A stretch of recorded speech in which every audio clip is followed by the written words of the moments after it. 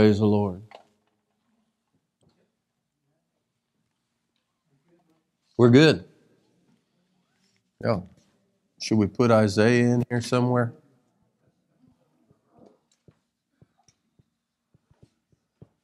Isaiah the prophet, him in there.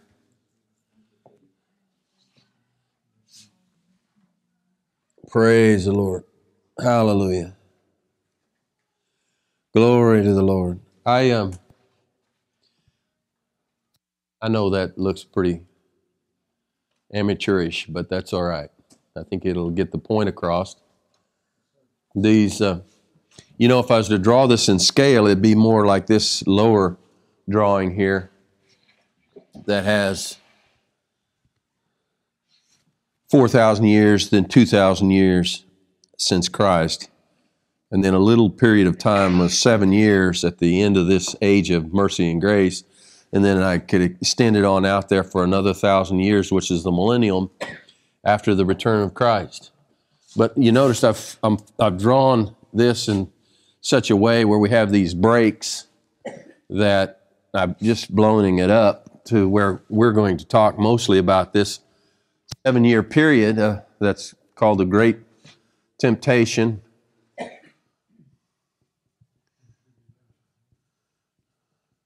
The tribulation, or Jacob's trouble. So that's the time frame that we're going to speak about again today. We've spoke about it numerous times in the past from different views and perspectives, and I'm not sure exactly what directions it'll take today, but I want to explain these lines. So we had the beginning of the tribulation, a 3.5-year period, the middle of the tribulation, and then a 3.5-year period to the second coming of Christ.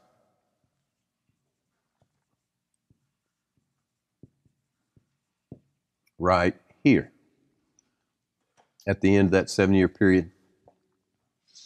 And then the 1,000-year millennial, or I don't know why it's redundant, but I'll put it anyway, millennial reign of Christ. So this is basically where we're going to speak at today. Praise the Lord. We're almost through Isaiah. It's amazing to me how fast time goes, and maybe it hadn't gone fast for y'all because you had to sit out there and listen, but Isaiah has flown by for me, and I think we've probably just did less than 1.5 chapters a week, maybe. Yeah, probably less than that. But here we are on I think last week was the 61st chapter. I thought it was a really interesting lesson, although I can't draw much back to memory at the moment. I know it had to do with correlating the Spirit of God is upon me, where that was the 61st chapter, the first verse where Isaiah was quoted by Jesus Christ in that day in the synagogue. And we drew the parallels of the Spirit of the Lord is upon me that Isaiah spoke about, and then the application that our Lord used on the day that he stood up in the synagogue, reading that verse and reading it to a certain point, closed the book of Isaiah in the mid-sentence, sat down, and said, "This day in your ears, this scripture is fulfilled." And we took that application from that day where the Lord said, this day is fulfilled with meaning in your ears, because he didn't continue in the verse where it says the day of the vengeance of the Lord. So we drew some parallels of what the Lord was saying out of the 61st chapter of Isaiah and reflected it and projected it on into the future, that future day of the day of the Lord and the day of the vengeance of the Lord at his second coming.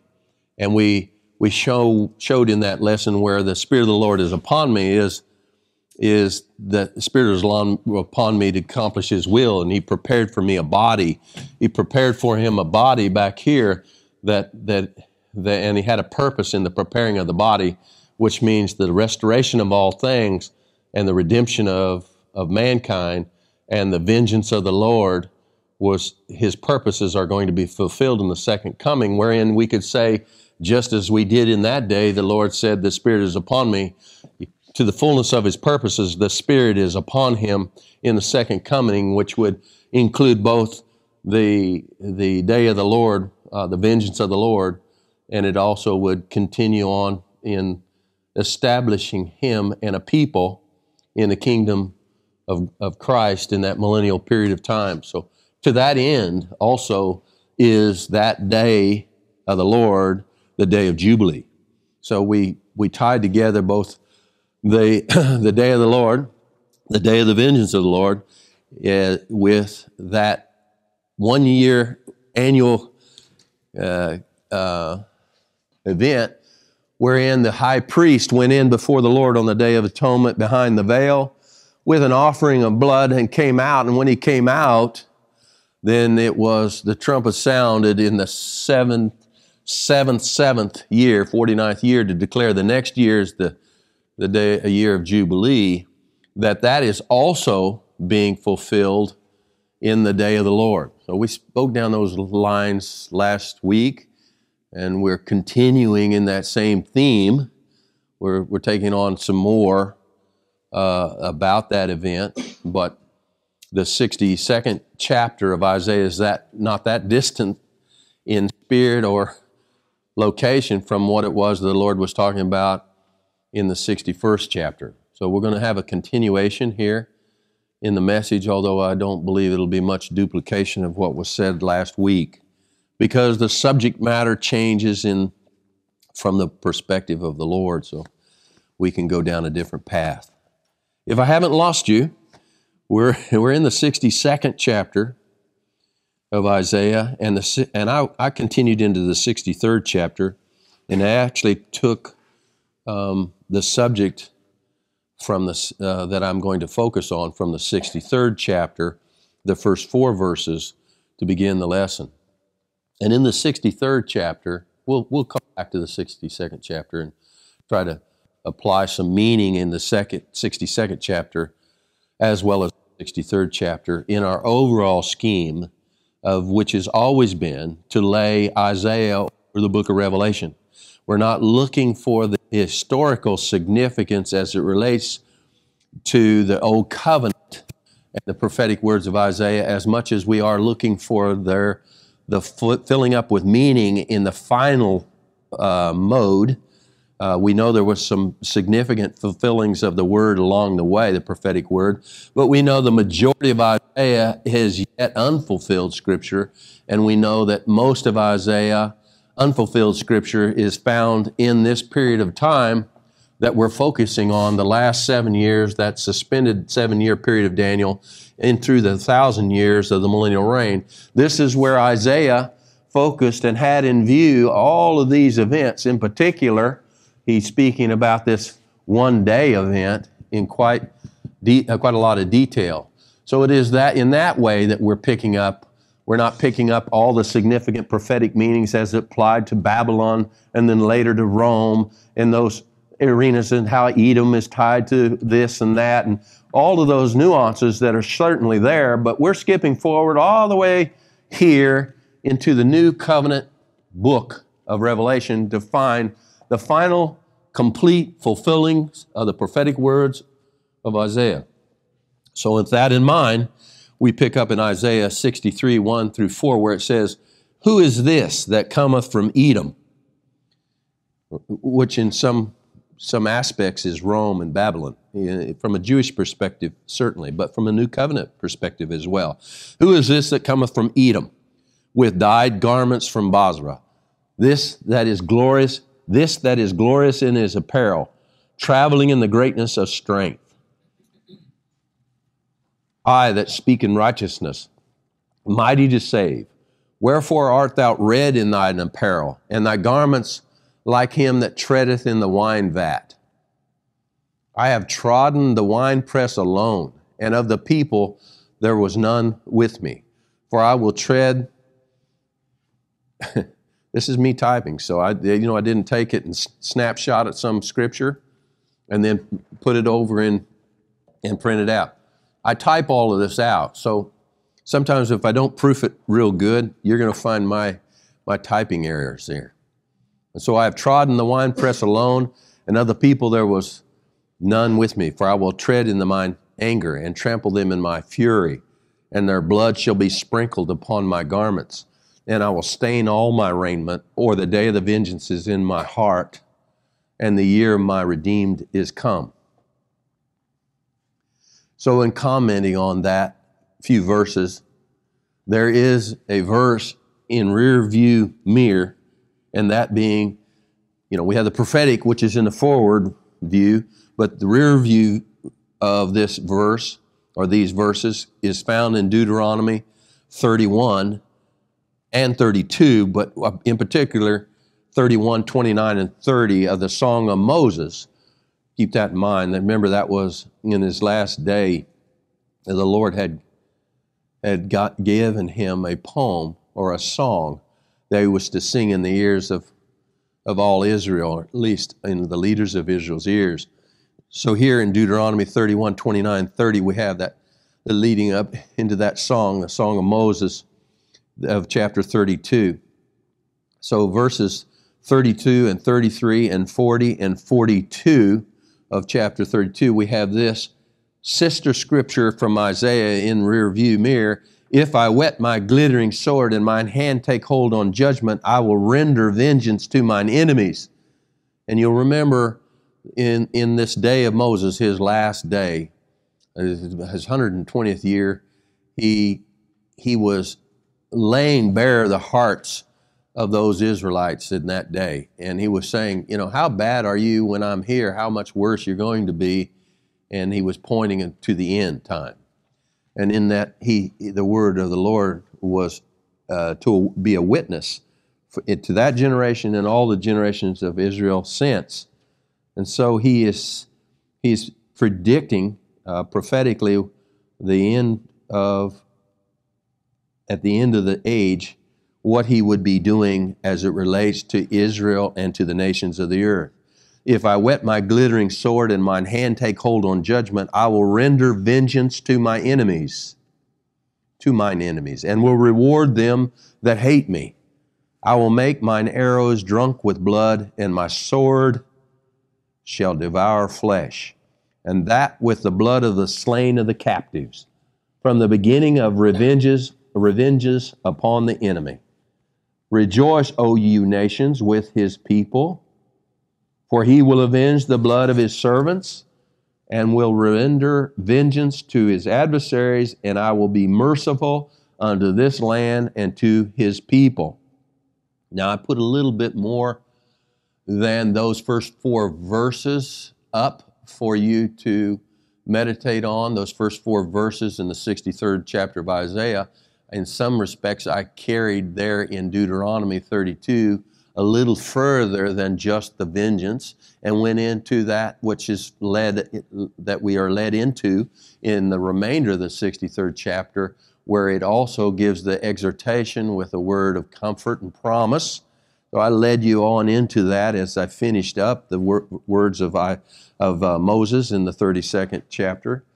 But altogether, well, not trying to confuse you, but altogether, they both of those together have in future the end time view, the valley of Jehoshaphat, or Megiddo. And some of you, maybe all of you, have been there.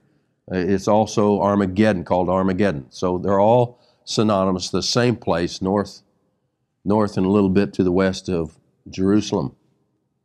And here we find that final word that these other 2 sets of verses in the historic past have in view, and that are into our future, Revelation 19, 11 through 13. And that is, and I saw heaven opened, and behold, a white horse, and he that sat upon him was called Faithful and True. In righteousness he doth judge and make war.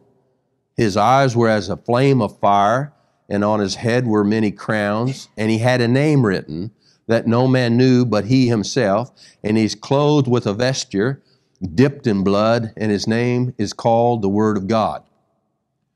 So it is on those verses that we will focus, in that we should, I believe anyone that looked very deep would recognize easily that they are the scriptures that are reflective of Isaiah's heart and mind and gave him the impetus to bring forth this word. They are finally fulfilled there in Revelation chapter 19.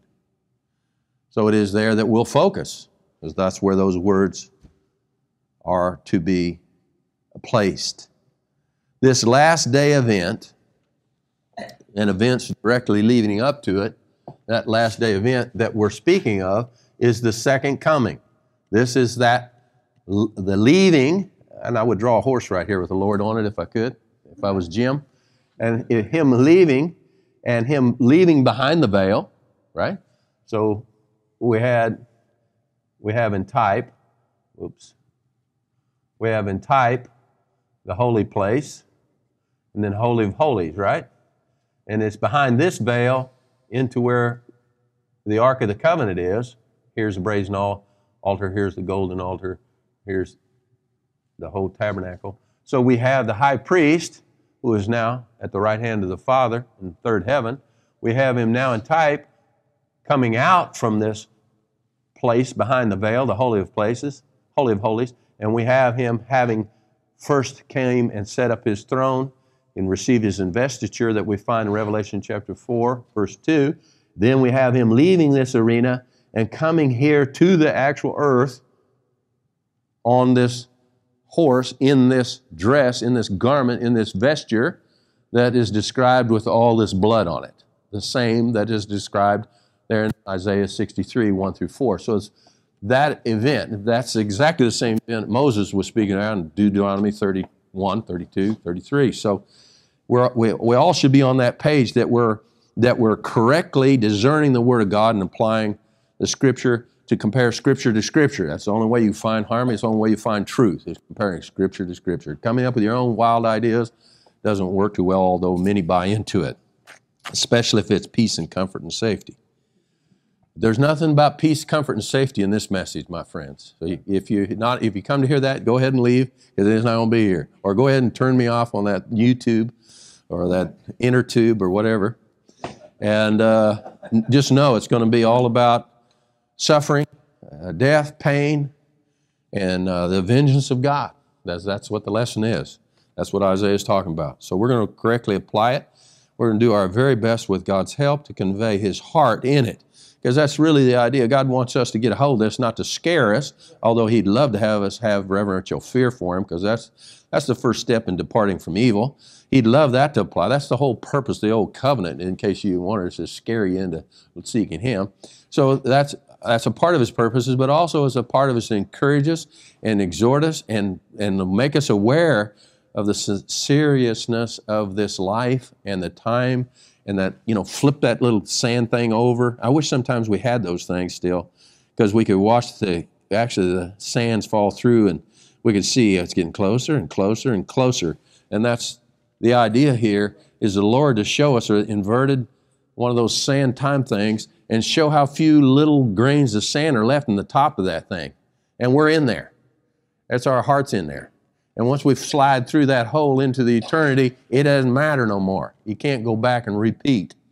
So that's what I believe, those things God has in mind today to speak to our hearts. And if you have patience and you calm yourself and not let the cares of this world bother you for the next hour and a half, I believe God will speak to you. I believe God will project you, propel you, shoot you into an arena that you haven't been before, that He will allow Him to speak into your life.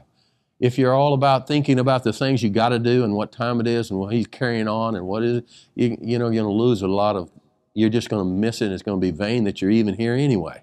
So hopefully with God's help and grace, we can stay in the same spirit of mind, me to bring the word of the Lord, you to hear it. Yes? Time, hourglass. Yeah, that's what I was looking for. Yeah, it seems to. It seems to. I mean, it really looks like it, that it's really falling out too real quickly, I wouldn't be surprised that it is. I mean, we've talked about it, right? Exponentially, how time seems to be just going. Well, I mean, I wake up and it's Saturday. Every day, it's Groundhog Day. I just keep getting up. It's Saturday. It's Saturday again. I mean, it's so fast. It's just unbelievable. So I hear you. I hear you, Curtis. The last day event, and that one I just pointed out, an event's directly associated with the manifest second coming of the Lord to the earth is further elaborated on in the book of Revelation, chapter 7, chapters 14, 17 through 20, and 15, chapter 15, and other verses in chapter 19. Now that is what we're going to attempt to do. And never having done this, this is my first shot. So I don't get no practice runs. It's always just boom, and that's it. And then I move on. So I hope that I can make this make sense that's in my heart, that's resonating in me, that I understand that it just comes so fast sometimes I can't get my arms around it and get it down and get my thoughts lined because I'm old, for one thing. Two, is just so full. And just a little bit of the foolishness of God is so much wiser than anything I got that it seems like it's pages of pages in one moment. It's not. It's just one of his little thoughts. But it, to me, seems vast, unsearchable. And I just try to get parts of it, connect a few dots. So I'm trying to focus on this last period of time, probably the last 3.5 years on that drawing more than anything. And I'm trying to point us toward that day, and that day that, around that day. What's happening on this day? The day of the Lord, the second coming of the Lord. Not so much when, we just know it is, and it's soon. It's going to be soon no matter what. Too soon for some. So when it is not what we're focusing on so much as that we know it is, and what is it? And so this second coming of the Lord to earth, not to the heavens above the earth, but we're concentrating on this, his second coming at the moment. That's what we're talking about. And I'm saying that's what Isaiah is talking about, 63rd chapter, first 4 verses. That's what it was talking about in Deuteronomy 22. That's what it's talking about in Revelation chapter 19, is that day, that moment. But there's a lot of things around that day and that moment that are brought out in Scripture and in Revelation, and not necessarily and usually not in such an order chronologically that you can get your arms around it, because it is an enigma, because it is what God does. He hides things and then he reveals to who he wants it revealed to, which is anybody with a heart to understand. So it seems to those who read it as a word salad, but it's not. It's actually very succinct and very much in order. And once God gives you the way he does it, then it kind of starts to make sense. So we're looking at first these verses that relate to this one moment in time, which is the second coming of the Lord. All right, is that said anywhere other than in Revelation 19? Yes, it's said in Revelation chapter 7. Okay, let's just turn to Revelation chapter 7. Keeping in mind, we're talking about an event in the overall, but we're looking at some of the surrounding things that are happening just before this event. Just before, meaning here in the 7th chapter of Revelation. And I'm not chronologically doing anything, I'm not setting times and dates and all that stuff. I'm just adding order to our thinking. God is not opposed for us to have an understanding, right? It doesn't have to be enigma. It doesn't have to be puzzling. It doesn't have to be vague. It can be more succinct, even though we can't point out the day, the hour, the time, or exact moments that some of these things are going to happen. We can get a general idea because He's given us and revealed to us real clearly a general idea. And so these verses that we're going to read in chapter 7 actually have to do with some time frame in here somewhere, the first 9 verses, that have to do with some time in the backload of the first 3.5 years. It's sometime in that arena. It is after the 5th and the 6th seal's been broken. And so there's been some seals, judgments open, there's been some tribulation, but we're not talking in terms of the great temptation. The great temptation and Jacob's trouble more focuses on this last 3.5 years than it does on this first 3.5 years. This is tribulation, but this is the great tribulation. This is the great Jacob's trouble. So we're focusing on a time frame wherein the Lord is drawing some boundaries. And so when we go to Revelation chapter 7 and we begin to read in the first verse, we see, and after these things I saw 4 angels standing on the 4 corners of the earth, holding the 4 winds of the earth, and that the wind should not blow on the earth. So it's something that has to do with the earth, nor on the sea, nor on any tree. And I saw another angel, maybe the Lord, ascending from the east, having the seal of the living God. And he cried with a loud voice to the 4 angels to whom it was given to hurt the earth and the sea. See, the seal has been broken but on this 5th seal, and it's been broken on the 6th seal. And now all of this very intense tribulation on mankind is going to transpire just right before these trumpets are to be sounding. And the Lord said, wait a minute, hold up, hurt not the earth, neither the sea, nor the trees, till we have sealed the servants of our God in their foreheads. And then it goes on and lists, I heard the number of them were sealed, and they were selected and sealed 144,000 of all the tribes of the children of Israel. You know, I take the word of God literal, but it's not always literal. It's the way of the Middle East. It's the way of the Eastern mind where they wrote both figuratively and in literal senses. So you have to have the wisdom and the heart, and the Spirit of the Lord to try to help you to focus on what is literal and what isn't literal. And this is one of those subjects that I'm not sure whether it's literal or not literal. As far as that 144,000, it's literal on the sealing. It's the literal sealing of the tribes of Israel, all 12 of them, right? Across the whole earth, not just in Israel. Those are literal things that we can take out of this. Whether the number is exactly 144,000 or that 144,000 stands for the 12 times 12, it has to do with a mystical number that God uses to convey a certain sense of fulfilling. I don't know if that's the sense here, but let's just say it's 144,000. So he seals 12,000 from each tribe. Each tribe. What is that? Well, are we a tribe or are we the new man? We're not Jewish. We are the new man. We're not trying to be Jewish. We're not trying to be Gentiles either. We're trying to be the new man. And so this doesn't represent us. This 144,000 doesn't represent us. It represents the tribes of Israel that is being sealed before this exponential type of judgment comes on the earth wherein their lives will be threatened without the sealing. But with the sealing, that guarantees them of something. And I would suggest that it guarantees them of living throughout the rest of the tribulation period. So out of these 12 tribes, the Lord seals 12,000 from each tribe. In other words, these are the elect of God. These are fulfilling the promises of Abraham. These are, you do not deserve this, but I am. Now, don't say they don't have merit, they don't have character, and he doesn't select the ones that he has worked with in their lives who have yielded and humbled, and not to say that, but yet they're going to be there because God has already said it. He's already put out the word, and they're going to be there, and they're going to be 144,000 of them sealed. So that is a part of, we're leading up to the day of the Lord. And that is really bad stuff, getting close to the day of the Lord.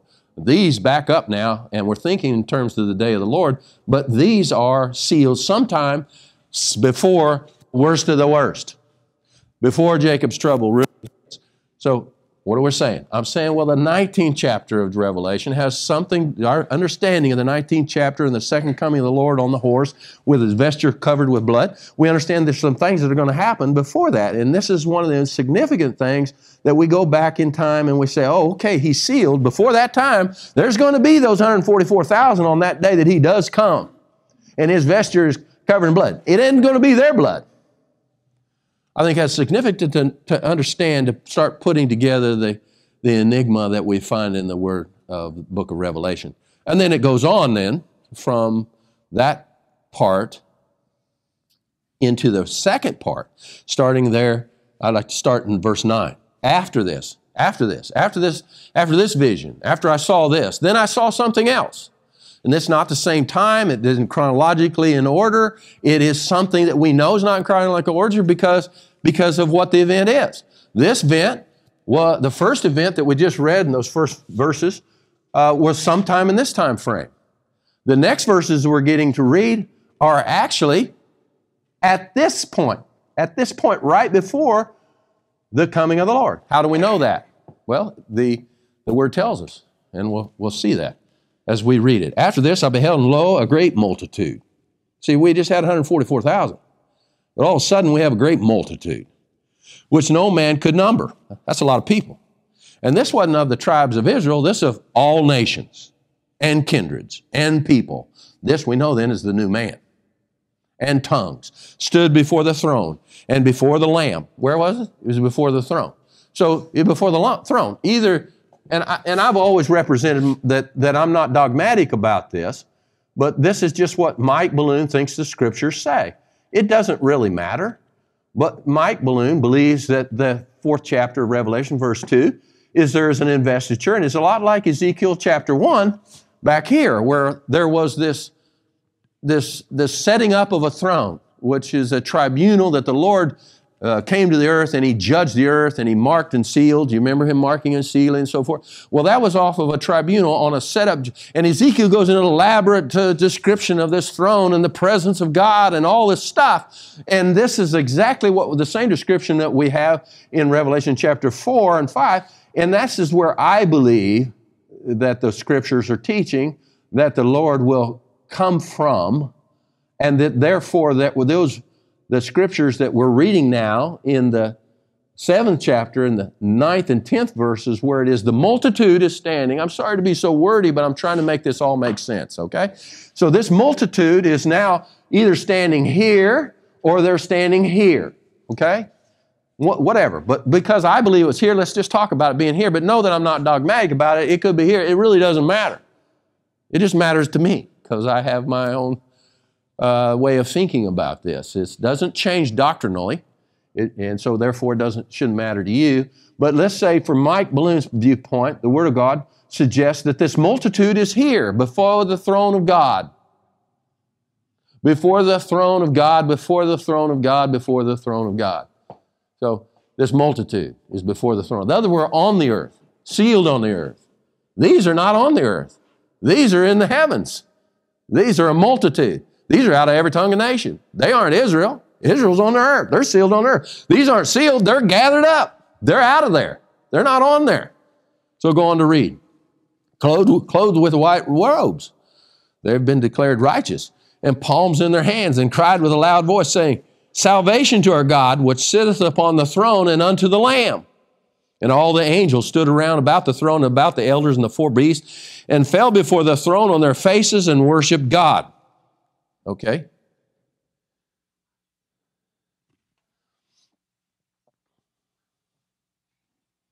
Saying, I had a thought. I was going to take you into another, but I didn't want to lose you. Saying, Amen, blessing and glory and wisdom and thanksgiving and honor and power and might be unto the God forever and ever. Amen.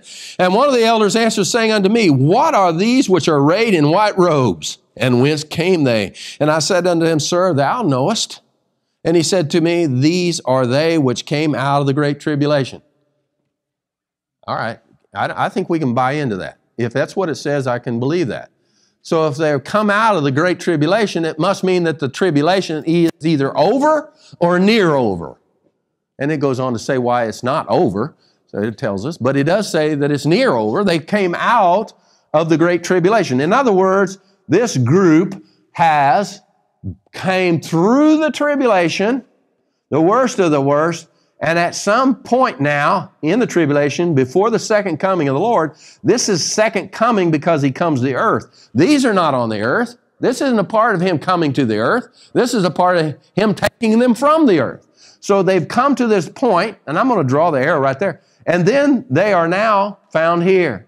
Okay? Right? I'm going to make 2 points of departure because we're going to talk about 2 points of departure. But at the moment, we're talking about this time of departure. In the vision that John sees, it's the multitudes out of every tongue. This is not a discernible bride here.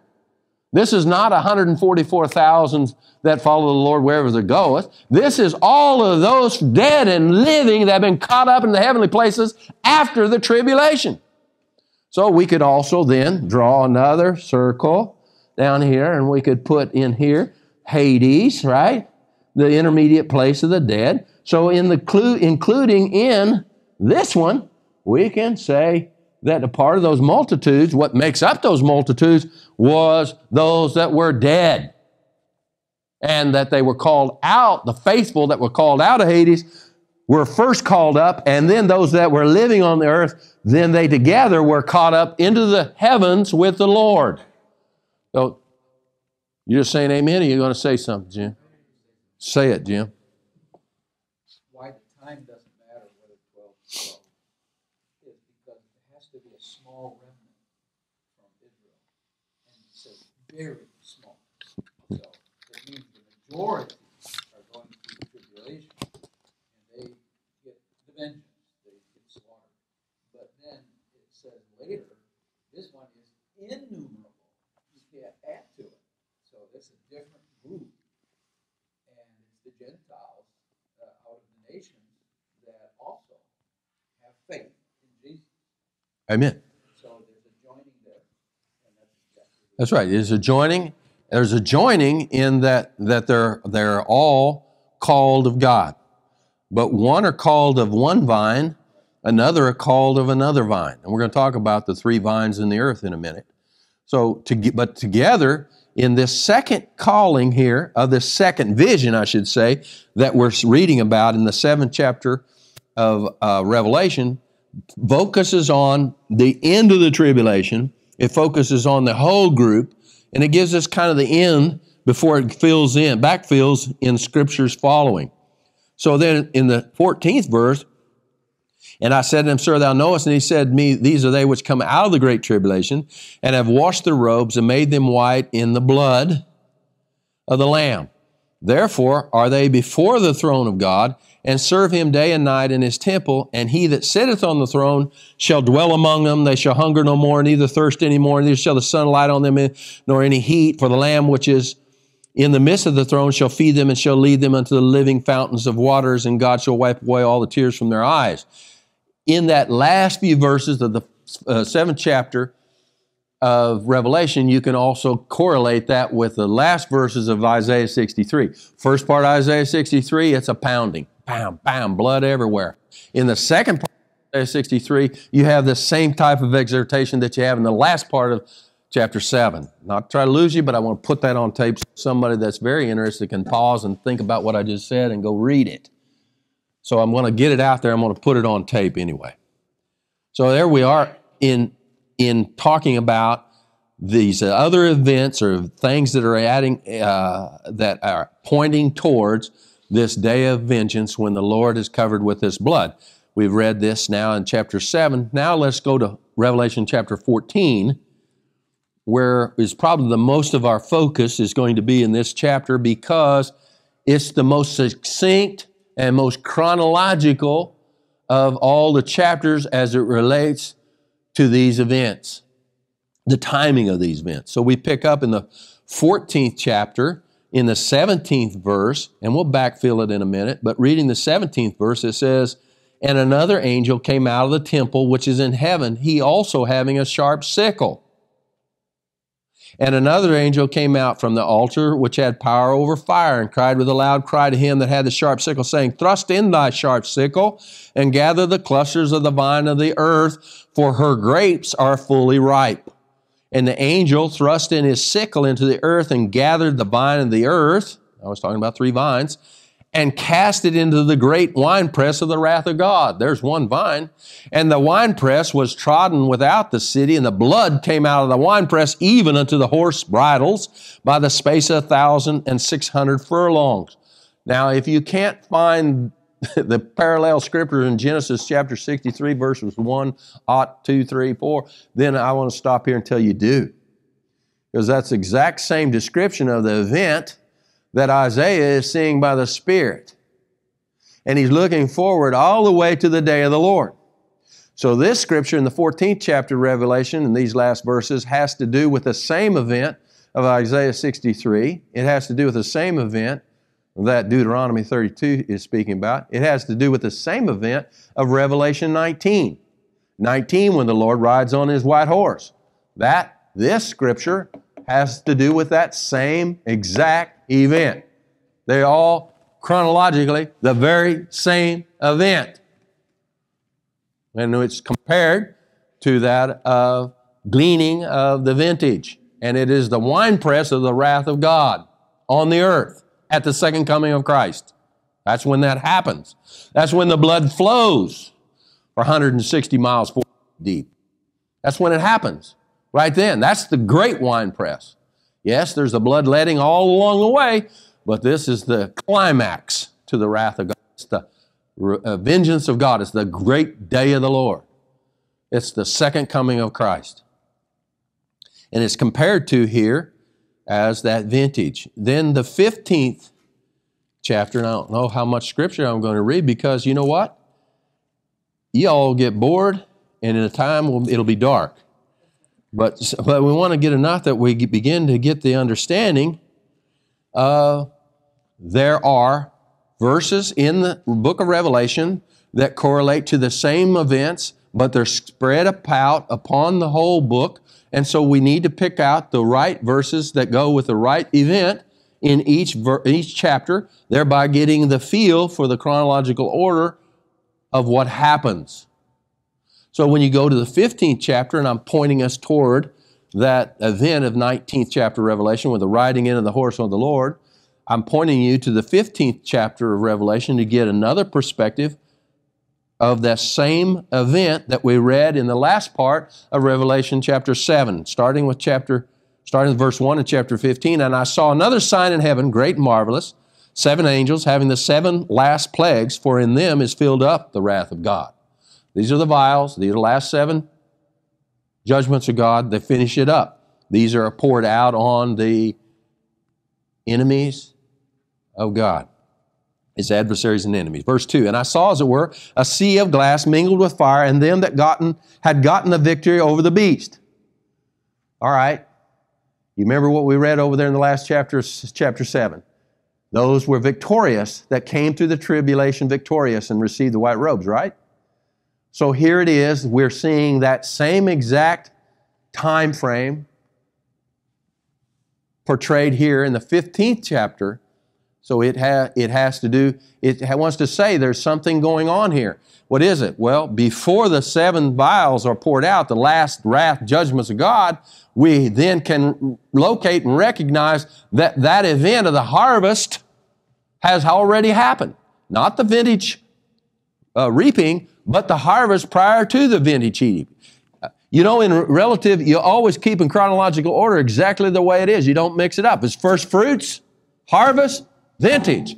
We read the scriptures that had to do with vintage in the 14th chapter in the last few verses. Now we're backed up a notch here, and we're looking at the harvest, which happens before the vintage. And I saw, as it were, a sea of glass mingled with fire, and them that had gotten the victory over the beast, and over his image, and over his mark, and over the number of his name, and stand on the sea of glass, having the harps of God, and they sing the song of Moses, the servant of God, and the song of the Lamb, saying, great and marvelous are thy works, Lord our God Almighty. Just and true are thy works, thou King of saints. Who shall not fear thee, O Lord, and glorify thy name? For thou art only art holy. For all the nations shall come and worship before thee, for thy judgments are made manifest. And after that I looked, and behold, the temple of the tabernacle of the testimony in heaven was opened.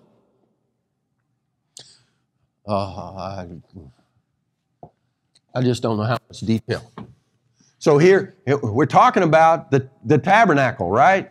Okay, the tabernacle, and in my mind, that's the Ezekiel's tribunal tabernacle where the throne is being set up, the altar is being set up, and these multitudes of people are saying, praise the Lord, hallelujah. They've been caught up in the harvest just before the vintage, and they're a part of, they're privileged to, seeing the opening of the tabernacle, seeing the opening of the altar, seeing in there, being involved with it, singing hallelujah. The judgments of God are just, and they're coming, and hallelujah, praise God, and they're glorifying God for what they now is about to happen, which is the reaping of the vintage, the day of the Lord. Up to this point, they haven't come. The Lord hasn't come to the earth, but they've been caught up, but they can see, and they can hear the angels speaking, and they can see God saying, release the vials. And that's what we see in the 15th chapter, is that prelude between the end of the 14th chapter and the beginning of the vials in the 16th chapter. We see this hallelujah group, this multitude again that we have already seen in the 7th chapter. So it's there in the last of the 7th chapter. It's repeated here in the 15th chapter. It's the same people, same event, just before the vintage. But after the tribulation, after the majority of the tribulation, they've went through the tribulation. They didn't bow their knee. They didn't take the mark, and they were found faithful. They endured.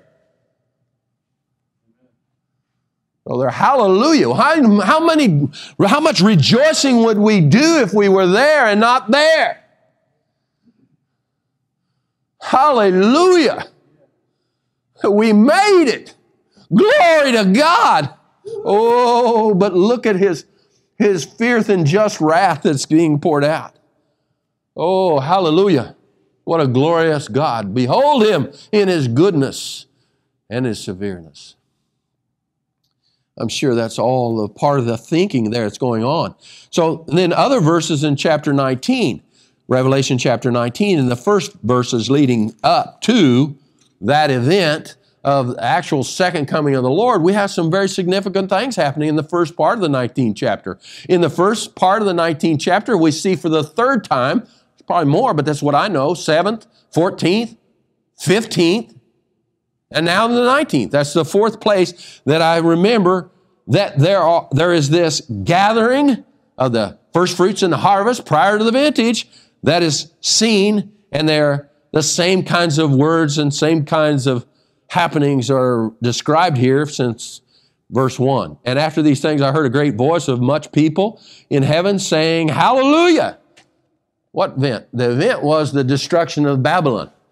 Now, where are the much people in heaven? Okay? This is prior to the day of the vengeance of the Lord, and it's after the destruction of Babylon. The destruction of the Babylon, my friends, if you know, scripturally and chronologically, is toward the very end of the tribulation. It's at the end of His powerful, successful, and overwhelming, victorious ruling of the earth. It's at the end because that's His established place. And the Lord destroys it while He's away, but He destroys it in the eyes and right in front of Him.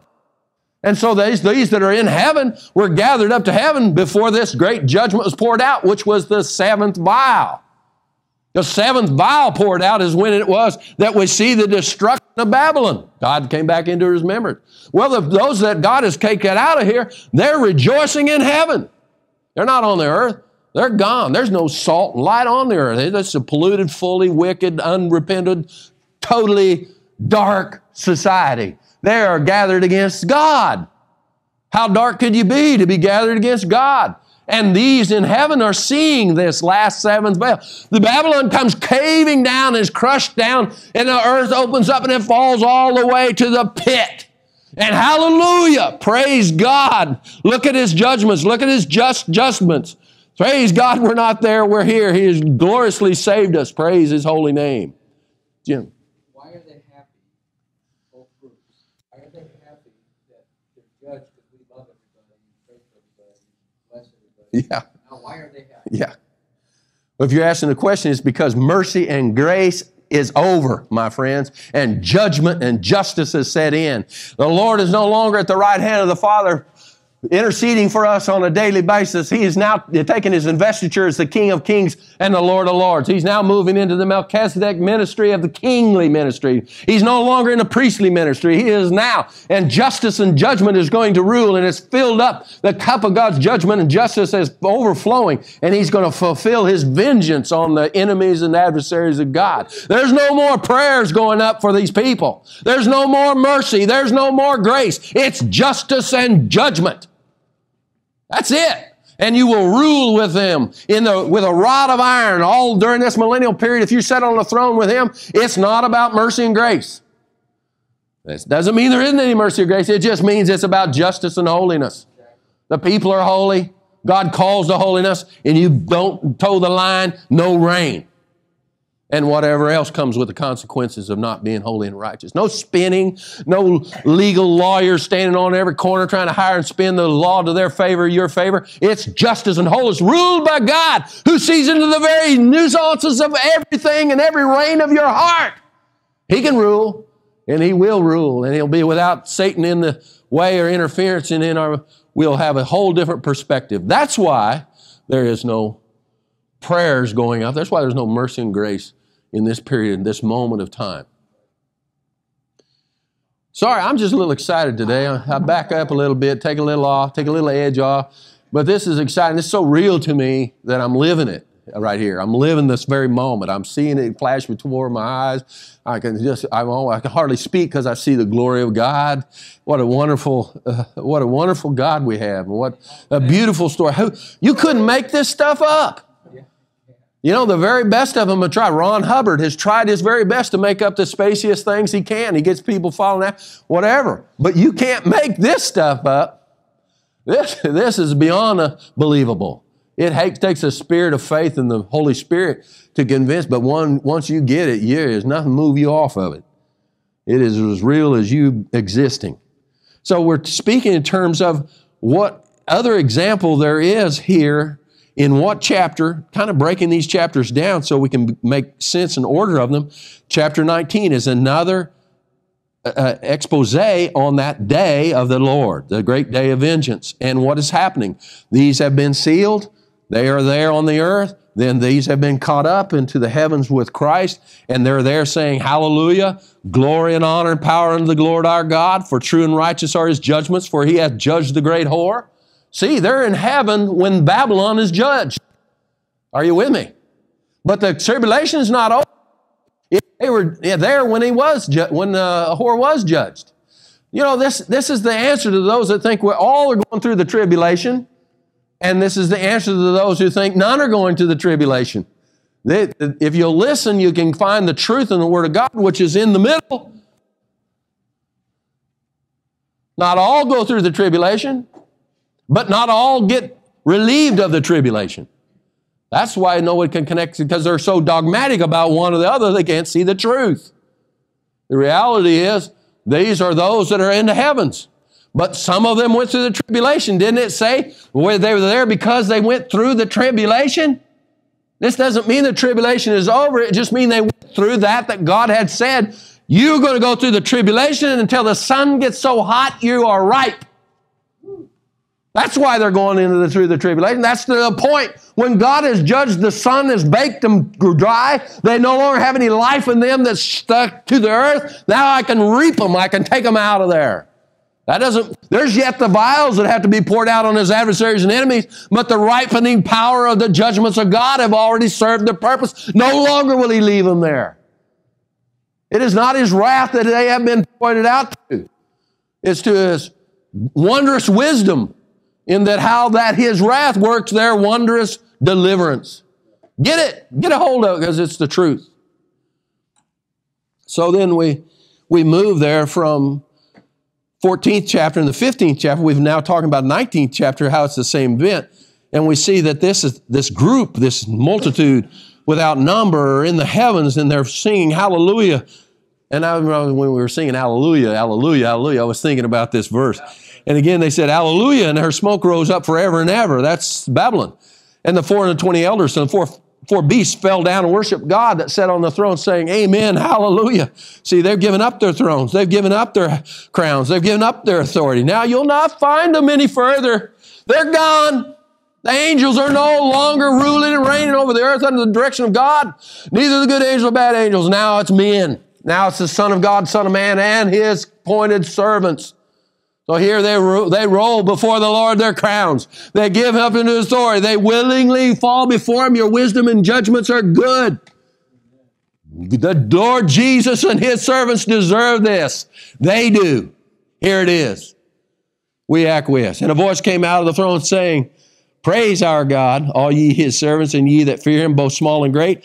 And I heard, as it were, the voice of a great multitude, as the voice of many waters, and as the voice of a mighty thundering, saying, hallelujah, for the Lord God omnipotent reigneth.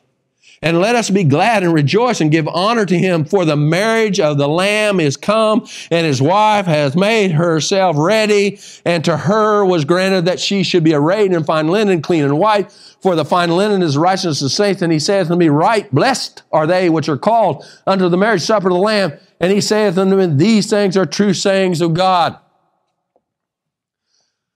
What am I going to say here? What I'm going to say is basically, what is it called when you go into the kupla? Hopa? I can't say it with that Hebraic accent. Well, this also serves as a hoopah. You see? This is the reason why they're caught up. It's under the marriage. See, there's a marriage that's happening here, and it's prior to his second coming, and it's prior to the seventh and last of the finishing up of the vials. It's an event that he is including after the destruction of Babylon, but it is before the second coming of the Lord. In other words, it's after the release of the deceiving spirits in the 16th chapter and the 12th, 13th, 15th verse that sent out into the earth to deceive all of mankind. It's in that gathering that you'll find that gathering in the heaven runs on a parallel line. Only this gathering is a gathering under a marriage. This is a gathering under the gleaning of the grapes of God's wrath.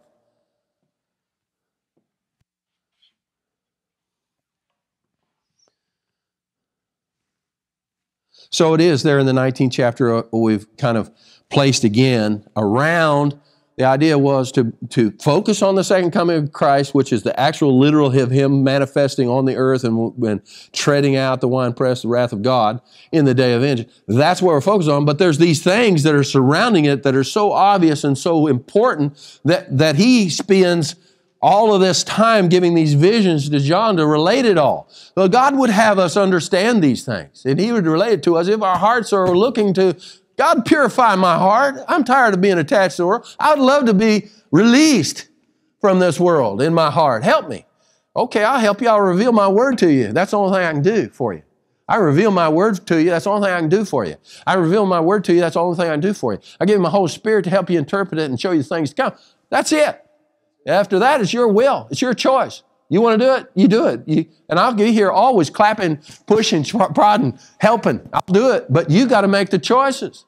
So, oh Lord God, reveal unto us your word. So it is by the washing of the word and the Holy Spirit that we find these things to be true. And we apply them in our hearts.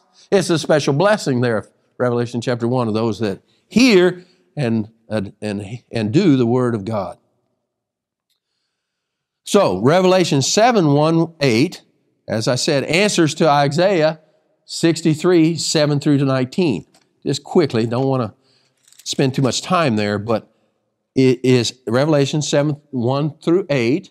That's those calling out of the 144,000. If you remember, 12,000 from each tribe. That relates to Isaiah 63, 7 through 19. Starting with, I will mention the loving kindness of the Lord and the praises of the Lord according to all that the Lord hath bestowed on us and the great goodness toward the house of Israel, which he has bestowed. That is what is in the final saying when you boil down Isaiah chapter 63 in those last verses. When you boil it down, it's just God has set aside an elect group of Israelites that he's going to take through the tribulation, ripen them and sanctify them and put them in a position to run and be an authority in his kingdom through the millennial reign on the earth. That's his promise to Abraham, his promise to Isaac, I praise Jacob, promise to himself. And he fulfills it. And so we see that these verses in Isaiah chapter 63, 7 through 19 are answered, or have in view Revelation 7, 1 through 8. Hope you can get that. As it and the rest of Revelation 7, that I'll continue to read to you, wherein you know, when he was asked, who are these, this multitude and all that, he was asked, who are this group? The rest of that Revelation also does, it answers to Deuteronomy 32:43. That Song of Solomon. Deuteronomy 32:43. Are you all still with me? Rejoice, O you nations, with his people, For he will avenge the blood of his servants. See, they're rejoicing before he actually does it. And will render vengeance to his adversaries, and will be merciful unto his land and unto his people. Do you see how that answers to that? The sealing of the 144,000? Do you see how that answers to the promises of Abraham? Do you see how that answers to the prophetic word of all of his prophets? In that he will save a people, he will bring them through it, he will establish them, he will reestablish in the preeminence of Israel in the earth. All of those promises, it began out of the words of Moses. Out of his prophetic words, we can find all these happenings. So, let's read Revelation 14, because that's where I said we were going to focus. I'll read it quickly, but we need to understand. It's a short chapter, and what you need to see in it is that the feasts are the predominant subject of the whole chapter, and the feast and the times and the events that go along with those feasts are in their chronological order, which is where they would always be. So in the 14th chapter, we're going to begin. We're going to see three things. We're going to see the first fruits offering. Then we're going to see the harvest offering. Well, first, after the first fruit offering, we're going to see a time frame where there's an angel that cries out, fear God, fear God. All you earth, don't take the seal, fear God. So there's a time frame between the first fruits before the harvest, and then there's a short time frame between the harvest and vintage. And all three of those agricultural examples of the prophetic word of God are laid out before us in the 14th chapter. And if you look at it, each event and each thing that represents type and a shadow is exactly the way that it happens in the book of the fulfilling of it, the filling up in meaning in reality when it's manifest will be in the very exact same order as God has relayed it to us both in the Old Covenant and type and shadow and here in the future prophetic word using those signs that he used in the Old Covenant. And he starts out, and I looked, and lo, a lamb stood on the Mount Zion, and with him, 144,000 having his father's name written in their foreheads. Who is this 144,000? It's not the 144,000 that were sealed on the earth, is it? How could it be, right? Those are on the earth. These are in heaven. These are another 144,000. It's not the harvest because it's in multitude, innumerable amount. These are numerable. These are the bride. These are the bride of the Lord. They are a specific part of the bride of the Lord, not necessarily the only part of the bride, but they are called here in these verses the first fruits offering. And verse 2, and I heard a voice from heaven as the voice of many waters and as the voice of a great thunder, and I heard the voice of harpers harping with their harps, and they sang, as it were, a new song before the throne, before the four beasts and the elders, and no man could learn that song but the 144,000 which were redeemed from the earth. Redeemed from the earth. Okay? And in the actual literal, it's redeemed out of the earth. And that's significant in my way of thinking. Redeemed from the earth and redeemed out of the earth are two different things. These are they which are not defiled with women. It doesn't mean that they weren't married and they were virgins. This means that they had not had the world as their mate. They were not mated with the world. They were independent from the world. They had been severed from the world. They had been married unto the Lord, and they had remained married unto the Lord. So these are those that were not defiled with women, meaning the world, for they are virgins. These are they which follow the Lamb whithersoever he goeth. This means once they are there, they're never going to leave the side of the Lord. If you were in the first fruits offering, it is a part of the promise of the Lord, and you list them out in the first three chapters. All of those amenities that come with being overcoming. If you make it here to the first fruits offering of the Lord and you're living and you're raised up, you'll never leave his side again. Ever. Because you're his bride. Does the bride ever leave the side of the bridegroom? No. These were redeemed from among men. Not all men, not all the church, but among men, being the first fruits unto God and to the Lamb. First fruits, and in their mouth was found no guile, for they were without fault before the throne of God in the heavens above. So when we speak in terms of the first fruits offering, which I've taught often about, that's one of the scriptures that relates to us, the first fruits. It's synonymous with the 12th chapter of Revelation in the man-child of the 5th verse. It's synonymous. The first fruits and the man-child is the same thing, same event. Overcomers, caught up into heaven, caught up into the first heaven. And the reason that I think into the first heaven, and I want to get off point, but the reason I think that this first fruits, this is the first fruits offering.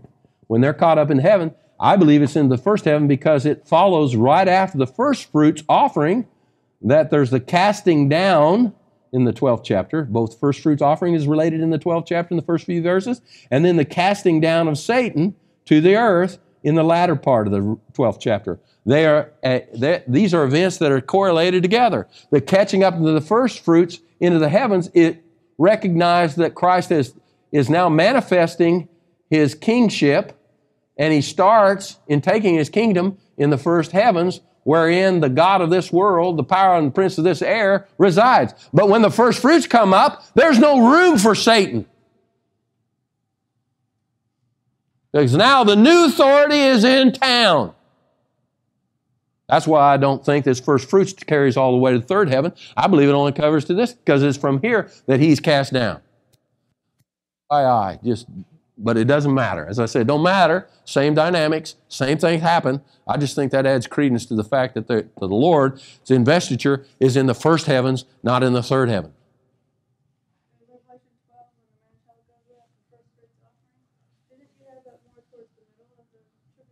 Yes. Sorry. You're exactly right. Thank you for catching that. It was a good catch. So in my heart and mind, it has to be here before, this is the first fruits. It's after the sealing of the 12,000. This is the first fruits catching up. This is Revelation 12. And this is then, that coinciding event is the casting down of Satan. Okay, and then I won't get into greater detail, which I'm tempted to. That's right. The two witnesses are killed at the 3.5 year period because they witness for 3.5 years. So if they witness for 3.5 years and Satan by the Antichrist rules for 3.5 years, there's our time marking point. The death of the two witnesses are exactly in the middle of the tribulation. It marks the 3.5 period. It marks it for many reasons. How long did the Lord serve? 3.5 years. On and on and on. There's many reasons. But that's when it's marked, at the 3.5 year period. So then you know these things preceded and you know these things followed.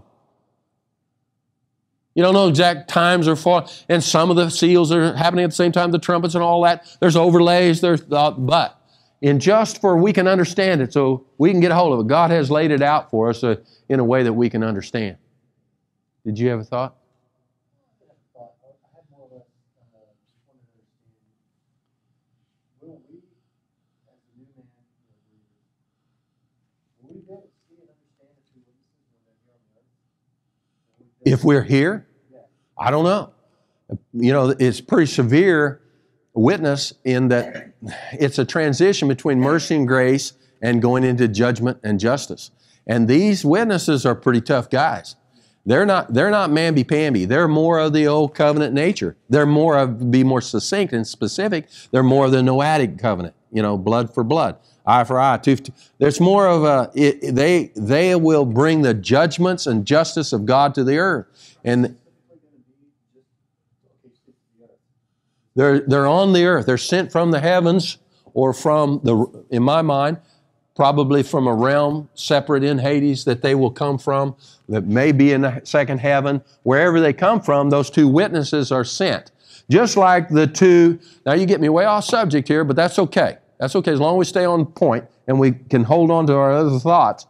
We understand from the 11th chapter and the 13th chapter that both the Antichrist and the false prophet come from the pit. The pit is in Hades. So those two come from there to the earth, wherein these other two come from a point of where they have never died. This is the intermediate place of the dead. That's why I point here to the second heaven, whatever. There's the first heaven, the third heaven. I don't know what the second heaven, so maybe there are those two witnesses that never have passed. And you've heard me talk about it before, right? Enoch and Elijah. Neither one of them passed. They're the two witnesses. They have to die. It's appointed a man that one they must die. So then they are the witnesses, and they are the prophets of old, and they're bringing a strong witness of justice and holiness. They haven't fallen in step because that step is over with. Mercy and grace is over. They're not falling in. They didn't come in the witness of the mercy and the grace of Jesus Christ. They're coming in the warning of the day of the vengeance of the Lord. And they're coming in a prophetic way to Israel. And they preach unto Israel. And they fall in line with the prophetic words of the Old Covenant. And they call down fire from heaven. And all their enemies are struck dead. And it's a powerful witness. So if we're on the earth, I don't know how we'd miss that. We don't necessarily be on the earth. I'm saying we'd be gone. When the two witnesses are witnessing, I'm suggesting to you that there's a good chance, I agree, we could be here, but if we are here, we're going to be caught up. And there's no way that we'll not be able to recognize, if we're on the earth, what they represented. I mean, I don't understand how it is that it can be a time where I will come as a thief in the night. But that's the reality. The Lord said that unless you stay awake, unless you observe, and that goes for the first church, the first fruits offering, they got to stay awake. They got to be alert. I don't know how in this dynamic, with all the tribulation and the signs and the wonders, I don't know how you couldn't be awake. But you know what? Darkness is a funny enemy. Darkness will make you think you know when you don't know. And that's how great our darkness is. We think it's light, right? Matthew chapter 6. If the light in us is darkness, how great is the darkness? If you think you have light, how great is that darkness? So I don't know how it is that we could possibly miss, if you take literal, which I do, those two witnesses that are upon the earth again, who are witnessing of the justice of God coming and the day of the Lord coming. But it is these two witnesses that the Antichrist kills, showing who is God. Who is God? God, or am I God? You've been unsuccessful in taking authority over these two witnesses. I'll do it. And he does it. And he kills them. I've got it in my head that we'll be here for the first 3.5 years. Yeah. That's pretty easy to know what you're saying, yeah. You understand what I'm saying? Yeah. That's what I was thinking, that we'd be able to see their judgments and see what happens on the earth while Yeah. they're performing. Yeah. That's great signs, the signs for the people to turn. Yeah. There's no question that there's some overlap there that we'll certainly see some of that miraculous. What scale is it on? How worldwide is it? How narrow is it? How well known is it? I don't know. And what's the environment at that time? Is there an America? Is there any such thing as the United States of America? Given the fact that you look at the news every day, there's no guarantee that there'll be a United States of America at that time. It's a totally different environment. What you can believe is the literal fulfillment of these words. What we can't see is that we reason according to the day's knowledge. When we look around and we understand this is all but if we change the whole dynamic, then becomes the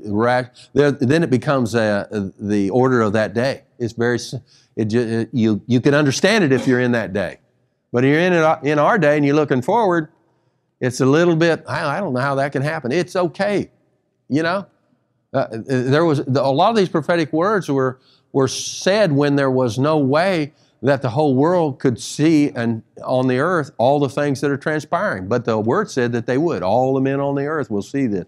How could they? They couldn't. It would take weeks for all men to even know about it, much less see it. But those words were spoken, and in those that were literalists, those that took those scriptures literally, they just believed it. They didn't realize that there would be television, but they understood. Well, I don't know, maybe they thought there would be a big sign in the heaven that wrote across the sky in Hebrew, or maybe whatever they thought, it didn't matter. Whatever the reasoning was, they still believed the Word of God. So when we say these events are going to happen, as they're written here, we can't be reasoning these things according to today's circumstances. So picking up wherever I was, I don't know, do you remember? We were reading the 14th chapter of Revelation. And so moving forward from the first reading, we're talking about we're going to move on, and I've got to pick it up. I can't talk any faster. But picking it up there in Revelation chapter 14, verse 7. Now we went on from the first fruits, offering unto the Lord, saying with loud voice, Fear God and give glory to Him, for the hour of His judgment is come, and worship Him that made heaven and earth and the sea and the fountains of waters. You see, the first fruits offering is caught up. And there followed another angel saying, Babylon is fallen, that great city, because she made all nations drink of the wine of the wrath of her fornication. Now we know that's not Babylon, right? We know this is the destruction of Rome. Babylon is a reference both to mystic Babylon, the great whore, and the literal Babylon, the city. In the literal, the Babylon, the city, is toward the end it's during the seventh vial at the end of the tribulation that it is destroyed. So this, which is after the first fruits, but before the vials, is that Babylon in the sense of Rome. It's Babylon in the sense of the great whore. It is Babylon in the sense of the Antichrist and the Confederation came together for the destruction of the religious entity in the earth. Right? Isn't this how he rose to power? Isn't this a part of his rising to power? The killing of the two witnesses, and then also the destruction of this mystical, Babylonish whore, religious ideas that are in the earth. He destroys it, which is clearly Rome. It's representative of Rome. I'm not saying I'm not saying it's popish. I'm just saying it's Rome. And it's Rome as it relates to the religious powers that the Antichrist and the false prophet and the 10 nation leaders hate. And it's obstructive to their purposes to rule the whole earth. And the two witnesses are obstructive, they kill them. The whore and all of those related with the religious viewpoints in that time, whether it be in my mind, whether it be Islam or whether it be Christianity or some Buddhist or some Hindus or whatever, the mystical mystery Christianity in the sense of Christendom polluted, like the Jewish beliefs in Yahweh are polluted. That's what I mean. All that pollution there, that religious mindset on the earth, it kind of controls, kind of puts people in a frames of mind. That they hate. And for them to rise, for the Antichrist to rise to his supreme power over all the world, he must destroy that nation, that person, that people, that entity that represents it. And so when we have here in the second event, after the first fruits, the second angel that's crying out in this warning that Babylon is destroyed, is not speaking of Babylon the city, but Babylon the mystic religious entity that the 10 nation confederation and the Antichrist have conspired together and destroyed. They've killed her. They've burned her up. They have blah, blah, blah. Put a period on it. Verse 9. And the third angel followed them, saying then we had the first angel, now we had the second angel, now we have the third angel. The third angel followed with a loud voice. If any man in worship the beast in his image and receive his mark in his forehead or in his hand, the same shall drink of the wine of the wrath of God, which is poured out without mixture into the cup of indignation. Who's left? Well, we can't go there. If we could, we'd go to the 12th chapter, the last few verses, and we'd read that the church remnant is here. The sleepy-headed Laodicean people are here. The Jewish people are here. Those two entities and parts of believers in God are here. And who is it that Satan is persecuting and chasing and running down and killing as fast as he can? That entity. And who is this angel? The angel is ministering a fear God mission. Why? Because mercy and grace has the Christ-like attitudes of mercy and grace. And that intercession, that transition, and that time frame is over with, and we're moving to justice and holiness. So the angel is sent forth. Speak another word. Speak the word of fear God, and don't take that mark if you don't want to Suffer the consequences. So this angel is not crying out the gospel, good news of Jesus Christ, but the gospel of fear God. That's the third angel crying out. It's after the first fruits. It's after Rome is being destroyed. It's after the Antichrist and the 10-nation confederation are taking preeminence in the earth. Now we have an angel coming forth with a gospel that is heard on the earth by the Spirit. Fear God. Don't take the mark, because here's what's going to happen. And in the 12th verse, we have that absolute pointing to that entity that's in the earth that's both Christian and Jewish, in that it says patience. Here is patience of the saints. Well, the saints weren't on the earth. If all the saints were caught up in the first fruits or caught up in the rapture or caught up in anything out of here, there wouldn't be an exhortation to the saints in the earth who are subject to the Antichrist. Here's the word. Here's the patience of the saints. Here are they that keep the commandments of God and the faith of Jesus.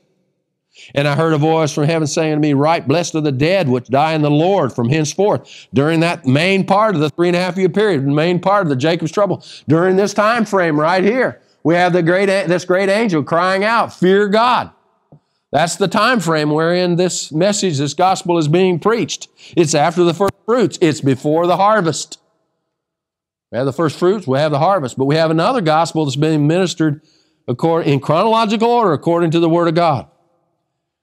And I heard a voice from heaven saying to me, Write, blessed are the dead which are dying in the Lord from henceforth, yea, and said Spirit, and they may rest from their labors, and the works do follow them. And they die in the Lord. That means they didn't take the mark, and they are secured with a promise that they will be a participant in the first resurrection on the day of the Lord. That's the promise, and that's what it means. Blessed are you the dead that die in the Lord. Now, verse 14. And I looked, and behold, a white cloud, and upon the cloud one sat like the Son of God, Son of Man, having on his head a golden crown, and in his hand a sharp sickle, no doubt Christ. And another angel came out of the temple, crying with a loud voice to him, and sat on the cloud, Christ, thrust in thy sickle and reap for the first time. Well, why would he have to have an angel to declare this? I'm saying that there's another, in my mind, another reason from the creed believing that the Lord is here in this tabernacle. just FYI. So it is that now he's saying, I looked, and behold, a voice to him that sat on the cloud, thrust in thy sickle, for the time has come for thee to reap, for the harvest of the earth is ripe. First fruits, gospel of fear God. Now the harvest. What is this harvest? This is 1 Corinthians 15. This is 1 Thessalonians chapter 4. This is the dead in Christ. This is those that are living and are faithful and endured and patient and are living and have made it to this point through Jacob's trouble toward the end of the millennial, toward the end of the tribulation, and now are a part of this harvest of the earth, this second catching up and the second bringing, or the first bringing out from among the dead. And he that sat on the cloud, verse 16, thrust in the sickle on the earth, and the earth was reaped. They're gone. Salt and light's gone. Then came another angel out of the temple. All this is in chronological order. The only chapter you can bet that is in chronological order. And another angel came out of the temple, which is in heaven, he also having a sharp sickle. Okay, what is this? This is what is happening right now. The harvest has happened. That has happened. But also now we have another gathering, right? That was the ingathering. This is the one that precedes tabernacles. This is the one that points toward the millennium. This is the one that points to the 8th day. That harvest has happened, but there's another gathering happening. What is that? Well, that's in the 16th chapter of Revelation, in where it is said in verse 13, and I saw 3 unclean spirits like frogs come out of the mouth of the dragon, and out of the mouth of the beast, and out of the mouth of the false prophet, the unholy trinity. For they are the spirits of the devils, working miracles, which go forth unto the kings of the earth and of the whole world to gather them to the battle of the great day of God Almighty. So while the harvest has gone on, and while the marriage is now taking place in the heavens, with all of those, from those that are first raised up from among the dead, from the living, from the first fruits and the harvest, now there's another gathering going on while the marriage is going on, but the gathering is the gathering of all the nations, and the people, the adversaries and enemies of God, by the 3 frog lying spirits let loose from the unholy trinity to go throughout the earth to deceive those men into believing that they can overcome God and gather at Armageddon. That's what's happening. So what am I pointing to? I'm pointing to Isaiah Chapter 63, verses 1, 2, 3, 4. That's the same thing that's happened. There's a gathering into the heavens, but there's a gathering that the Lord is coming down, manifest that He's going to soak His clothes with blood. That gathering is going on by those frog spirits. I mean, this is a last-ditch line effort for Satan to overcome God, Christ, and Israel. We're going to destroy God's heritage on the earth. Therefore, we will prevent Him from coming to the earth. That's the last move. Last move. He's down. He's on the earth. He's mad. He's already made an alignment with the dead man. He raised up a dead man. Just like the Son of God became the Son of Man. Now this Son of God brings up His Son of Man. And He's given up His throne. He's given up His authority to a man. Wow, that's His last-ditch effort to circumvent the will and plan of God. And He sends out His lying spirits, out of all of them, to bring them to gather up for this Armageddon, Megiddo, this great battle on the great day of the Lord. That's what's happening. While the harvest marriage is going on the earth, there's this gathering to also. And so it says in Revelation 14, 15, He thrust it in and He gleaned up the harvest. Now what comes after the harvest? The vintage. So here we have then that vintage that we read when we start this lesson. So Revelation 14, 17 through 20 finishes with the third agricultural reaping typing. The grape vineyard. I'm back on my notes in case you wondered. I have been off my notes for an hour. I'm back on my notes. I'm on the third paragraph where it says read Revelation 14, right? We just read it, okay? 14, 17 through 20 finishes with the third. I promise the last part will go faster. 14, 17 through 20 finishes with, what are you getting anything out of this? Well, that's what counts. 17 to finish reaping type. The vineyard. So we have these things from Leviticus, and I'll make note of the scriptures for you, but that we know we're following it. This is Jewish, right? Written by a Jew, right?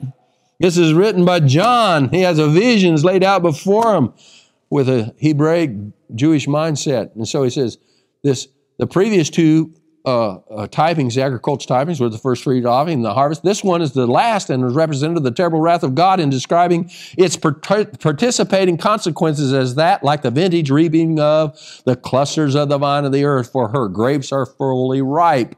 In the bloodshed of humans, typed as the winepress of grapes. The vintage is the destruction of the followers of Antichrist as the first fruits, and the harvest is the gathering of the servants of God. That which depicts the ripeness of both His friends and foes. Isaiah, chapter 63, 1 through 6, along with a beautiful scripture in Joel 3:13. We won't go there to read it, but it's the differentiating between God's two gatherings there. So then I write, there are 3 vines in the world. You had to go to another page? Good for Curtis. God bless you, Curtis. There are 3 vines in the world. The vine of Christ. And now most of you know this, some of these scriptures anyway. John 15, are we familiar with that scripture? Yeah, and I am the true vine, and my Father is the husbandman. Every branch is in me that believeth not, fruit He taketh away. And every branch that beareth fruit, He purges it, that it may bring forth more fruit. And if you can't find that, the understanding of the first, you need to meditate on that, but the fact is the first fruits offering and the harvest offering are the vine of the Lord. That's the first vine in the earth. That's Him. That's it. That's what we're seeing there in type. Again, in agricultural type. The Lord speaks about it. So the other scripture, John 15 with Mark 4:29. Mark 4:29. We'll read that one real quick. I think that's an obscure scripture that has significant meaning. Mark 4:29, but when the fruit is brought forth, immediately He putteth in the sickle, because the harvest is come. Does that sound familiar to something that just happened? When the harvest is ripe, He puts in a sickle. That means both the harvest of the wheat and the harvest of the grape vintage. It's both of them. When they're ripe, It's time to put in the sickle. And that's exactly what we read in the 14th chapter. These are the words of Christ that's speaking about the end time. And this is the echoing exactly what is being said in the 14th chapter as it relates to the first vine. And then Matthew 13:37 is the Genesis. Matthew 13:37 says, and he answered and said unto them, he that soweth the good seed, the Son of Man. So the Son of Man that's the genesis of all this vine, right? He's sowing the Word. And it's because of the Word that the vine comes up. It's the Word, the Logos, God, Christ Himself. John 1. It's that is now manifesting in the world, and it's now not only begun, that seed is taken root, and it's brought forth, and it's come out into the sun, and it's bore its fruit. And now it's time to harvest it. So Matthew 13:37 is the Genesis. All this, the vine of Christ ripens unto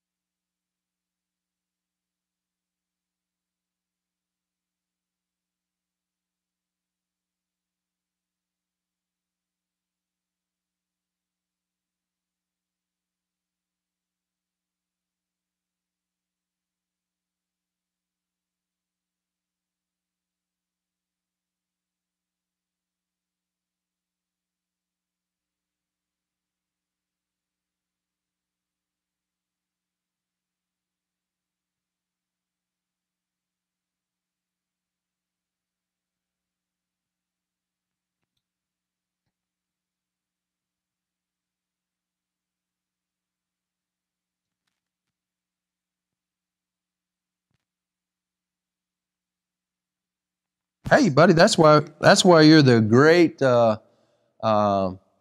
editor. You know, when I cussed the other day, 2 weeks ago, it's still on there. I told you to edit that out, but I know you got overruled by the CEO, CFO. I just got a little carried away there. It's a good thing that scripture's not today. I'd be saying it again. So. He said it is in context. Boom.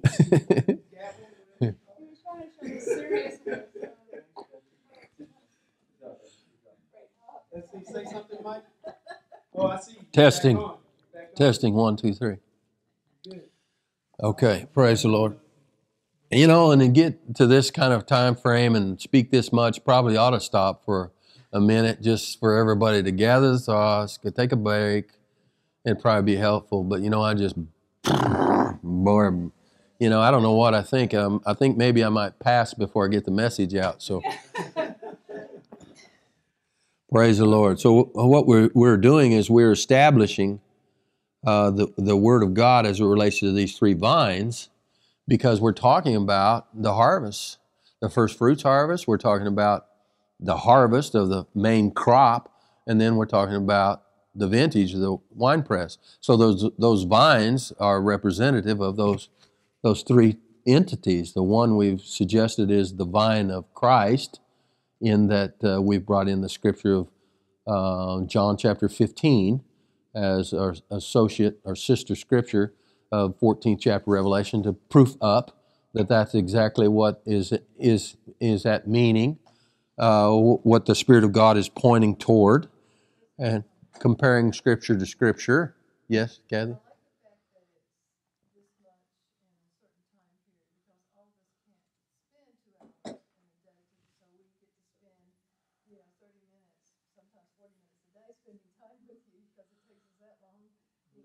On the YouTube? Well, praise the Lord. You know, we've been blessed by that. We've had some good, beautiful comments, and so yeah, it inspires me to keep going. It's not about numbers to me, as you know. Not in noses, nor is it in nickels. It don't matter to me. But it does matter that someone would be ministered to. But if there's just one person being ministered to out there, praise the Lord. I'm happy. And I hope they'll welcome me into their heavenly place, welcome me into their place, along with the many other ministers of the truth of the Word of God. So thanks, Kathy. I understand that. And a lot of this I blow over pretty quickly because I know it's here in my notes. If you're on the YouTube or you can take these notes home with you, you can sit down and study them. I wish that you would, because however much time we're spending here talking about this is just a fraction of the time that it took to put it together. And so you can't glean in these couple of hours what took many hours to put together. And what I try to do is make the scriptural references, even though often they're repeated, but yet, you know, new people listen to different lessons, and if I leave out those references, then maybe they aren't as convinced in the Word of God that we took Scripture and compared it to Scripture. We just spin this stuff up. We don't have an agenda. And we don't have an agenda. We're not trying to build a church. We've never taken an offering for any of us. We take an offering for friends and missionary purposes, but we go completely independent of it. I'm not bragging. I'm just saying that God has provided for me. I hadn't had to be supported by you, and so I have no ties to you financially. I don't care if you give me a dime. Matter of fact, you need some money, I'll give you some. So I'm not of the mind that we're building something here for a kingdom on earth. We're trying to appeal to those that are hungry of heart, that want to move on with God and move into the deeper things. Matter of fact, not even necessarily move into the deeper things, just move on with God. Get out of that rut. Get out of that hole. Get over there. Do something. Be alive. Have some living faith. Without it, God's not pleased. You got to do something. You can't just sit there and be a bump and expect God to be pleased. You got to put some energy in it. So you got to apply your heart. You probably apply your life. I have no idea why I'm over here talking about this. We're supposed to be talking about the book, Revelation. So here we are proofing up these three vines. And so we're talking about this, the sustenance of the vine of Christ is Himself, His logos, His Word. His Word is our sustenance. By the power of the Holy Spirit, it's brought to energy. It brings energy, just like food brings energy to your body. This is spirit energy. It's soul energy. It's what's working in us, our salvation. And so that it's working in us. Even when we go to bed and get up, we don't know how it works, but it's working.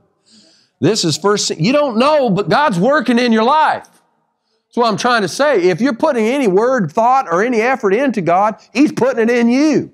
And it's happening. It's working in you. Don't give up. Don't lose heart. Those things that are so bad, so terrible, are working out your salvation. Don't give up. Look them right in the face and say, I don't like you. I don't want you. But I welcome the God's intervention in my life. If He wasn't there, I'd just be going on, just whistling through the graveyard like nothing was up. You know, I want something to jump up out and scare me out of that silliness. So it may take this or it may take that. With me, it took a lot of stuff. You may be not as hard-hearted and hard-headed and stiff-necked as I am. But a lot of things, and it's still transpiring in my life. God's still trying to work out my salvation in me. He's willing if I'm willing. He wants to. Do I want to? Yes, sir, I do. Well, okay. Even if it hurts? Yes, sir. Because that's the only way it's going. You aren't going to pleasure me into the kingdom of God. He's not going to pour out great abundance on me and get me into the kingdom of God, because I'm just going to get lazy and fat. David said, don't give me so much that I forget you, or so little that I curse you. So I praise God for that. I praise God that I don't want mountains of gold, which is what I was aspiring to. May God help me out of that. I've still got more than a toe in that. God help me. So here it is. This vine is being ripened by the Word of God. That's what's going to cause us to ripen. This is first seen in the reward of faithfulness in the first fruits gathering of the living only, and then later extended to those living who endured the burning heat of the tribulation under the beast. We just read about that, didn't we? After the first fruits and before the harvest, in the 14th chapter, in the crying out by the angel, fear God. These are those people that on the earth that they have to endure the burning heat of the tribulation under the beast. What is the burning tribulation under the beast? Well, it's just the sun. It's just the Son of God. It's the Son. I'm talking about S-U-N. It's the Son of God. See, it took a little bit of the summer for the first fruits to ripen up.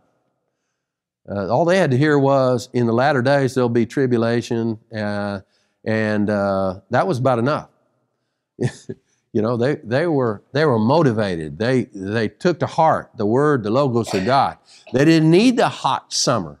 The rest of the harvest, that needs the hot heat, high sun cooking down on it. And that's what this is. This period of time, this Jacob's trouble, this whole period of time here is nothing more, after the first fruits caught up, this is nothing more than the hot sun of summer for those that are on the earth. They're being ripened unto the harvest. So they're the ones that have endured under the tribulation of the beast. What is that? That's Matthew 13:6. Matthew 13:6, I'm right there. And when the sun was up, they were scorched, and because they had no root, they withered away. Is there a great falling away in the last days? Okay, when that heat, it's going to do two things. It's going to ripen you, or it's going to cause you to wither up. And there's the word of God on it right there, Matthew 6.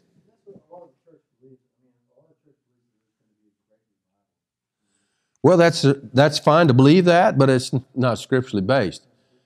There may be pockets of revivals, don't get me wrong, but the earth is not destined for any kind of kingdom revival. It's not going to happen. The Word of God lays it out for us. It's totally the opposite. It gets worse and worse. It doesn't get better and better. It exponentially gets wickeder and darker. Wickeder, is that a word? And darker as time goes on. So Matthew 13:6 and 21. If you read verse 21, yet hath he not root in himself, but dureth for a while, for when the tribulation or persecution ariseth, because of the word by and by he is offended. So these are the words of, these are the negative responses to the word of the angel said, endure to the end of Revelation chapter 14. Are y'all with me? And then we have Matthew 24:24 down that light. We're talking about the seed. They're talking about the vine of the Lord. 24:24, we have that word, for there shall arise false Christs and false prophets, and shall show great signs and wonders, insomuch that if it were possible, they shall deceive the very elect. Guess who that is? Take it to the fullest degree. Take it to the fullest of its meaning, prophetic meaning. What was he looking at when he said, beware, watch out? There will rise up false prophets, false teachers. Who was he talking about? He's talking about the Antichrist and the false prophet. Revelation chapter 11, verse 7, where it is that he that comes out of the pit is beware of the false Antichrist and the false prophet, which is Revelation 13:11. And then them both working at that deception out of their mouth, in that I already equated to the frogs, or the Lord equated it to the frogs I read to you, out of the 16th chapter and the 13th verse of Revelation. That's what the Lord is speaking about here. What do you think the Lord didn't know about this? He didn't have it in mind? This is what the Lord had in mind when he said this verse. He wasn't talking about me, even if I was a false prophet. He wasn't, in the fullest of the sense of what he was warning, he wasn't speaking about me, although he was, or whoever it was that might be false. He's watch out, look, make sure they're not false. He was speaking, he was in the full sense of that word, he was looking to the Antichrist and the false prophet to fill up the meaning of this word right here. And it is that word that we should be thinking of and correlating in the book of Revelation as it relates to the vine of the Lord, the maturing of the vine of the Lord. Watch out. Okay. I don't need to carry that anymore. So then, the tribulation of the beast, who are then at last also gathered up into the heavens just above the earth in the harvest, along with the faithful dead in the harvest. What did I just say?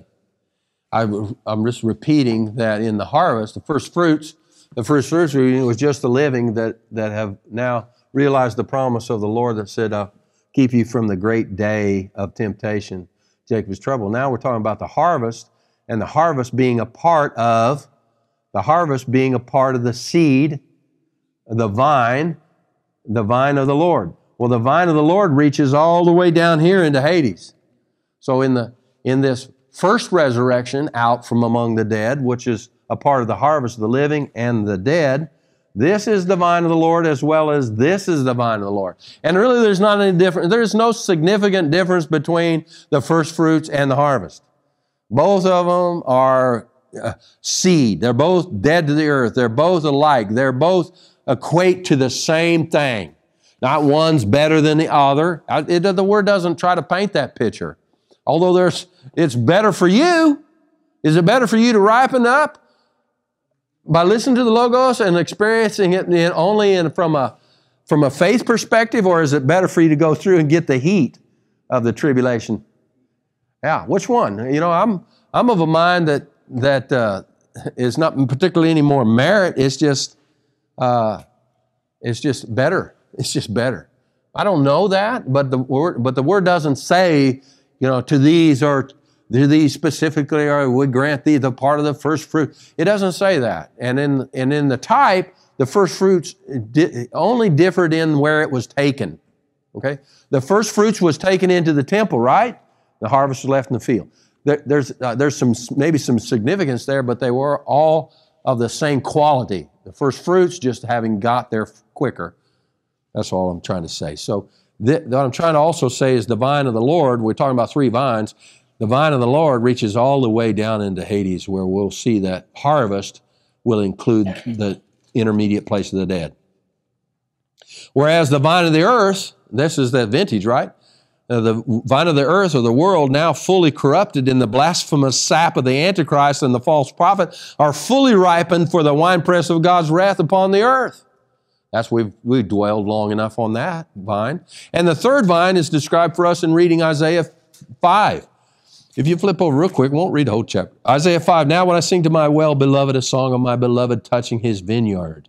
My well-beloved hath a vineyard in a very fruitful hill, and he fenced it and gathered out the stones thereof and planted it with the choicest vine and built a tower in the midst of it and also made a winepress therein. And he looked that it should bring forth grapes, and it brought forth wild grapes. And now, O inhabitants of Jerusalem, men of Judah, judge, I pray you, betwixt me, God, and my vineyard. What could have been done more to my vineyard that I have not done in it? Wherefore, when I looked that it should bring forth grapes, brought forth wild grapes. Are you with me on this third vine? So there's another vine in the earth, the third vine described for us in Isaiah 5, 1 through 7, with the Lord's words of Luke 13, 35. Matthew, Mark, Luke 13, 35. Behold, your house is left unto you desolate. Desolate. There's the word. You see? It's desolate. It's in character, it has a lot of the respects of the world because the Lord left it. It's Ichabod. I mean, the Spirit of God has left it, and it's desolate. And only the Lord knows the difference between the vine of the world and the vine of the Jewish nation, elect and promise to the forefathers of God. The forefathers representing the nation of Israel. Are you with me on that? But here he says, Jesus said, behold, your house is left unto you desolate, and verily I say unto you, you shall not see me until the time come when you say, blessed is the cometh in the name of the Lord. When is this vine going to ripe? At the second coming of the Lord. That's that third vine. They'll receive the Lord and they'll become fruitful. They'll be harvested at the second coming of the Lord. I'm not going to dwell there because of time. But note this. The rejection of that vine brought about the vine of John 15. That's also Romans chapter 11, by the way. In the tribulation, its elect, in the fulfillment of the promises to their forefathers, are seen sealed from physical death in Revelation 7, 1 and 8. We read that. And that sealing was unto what? It was unto sanctification. That is to say, the tribulation is death to the carnal and the perfecting of life to the spiritual. Then, while Jacob's great trouble is judgment on the ungodly, it is the ripening agent in the fitting for Christ's earthly millennial kingdom. And I differentiate there because, and we don't have time to talk about it, but I differentiate in time because this kingdom, the heavenly kingdom, goes into the millennial period and through the millennial period. This earthly kingdom of which we are now, the vine is ripened, that we're just now speaking about, that vine ripening and harvest has to do with the earthly kingdom of Jesus Christ. It encompasses both the heavenly and the earthly realm. This third vine that we're talking about is the answer to the promises of God to Abraham, as well as the faithful Jew over all time.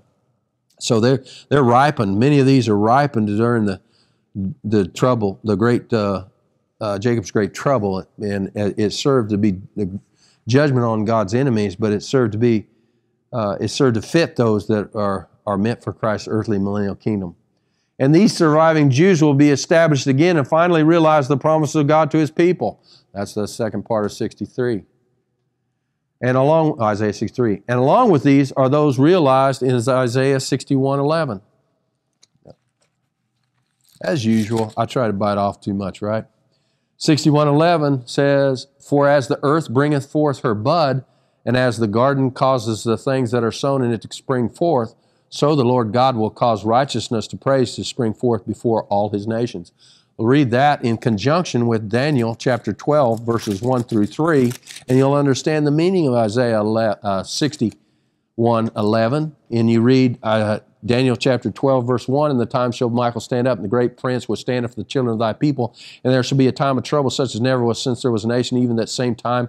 And at that time thy people shall be delivered." What is that? That's great tribulation, right? It's Jacob's trouble. "Everyone that shall be found written in the book. And many of them that sleep in the dust of the earth shall awake, some to the everlasting life, and some to shame and everlasting contempt. And that they that be wise shall shine at the brightness of the firmament, and they that turn many righteous as stars forever and ever." So what you can see in the 11th verse of chapter 61, the bringing forth from the sea, is the bringing up, the first resurrection out of up from among the dead, the righteous Jew, to enjoy in the kingdom of God.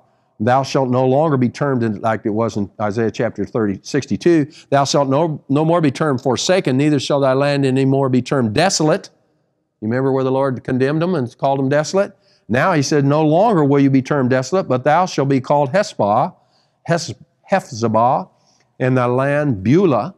My delight is in her, and the land and the people that are now married."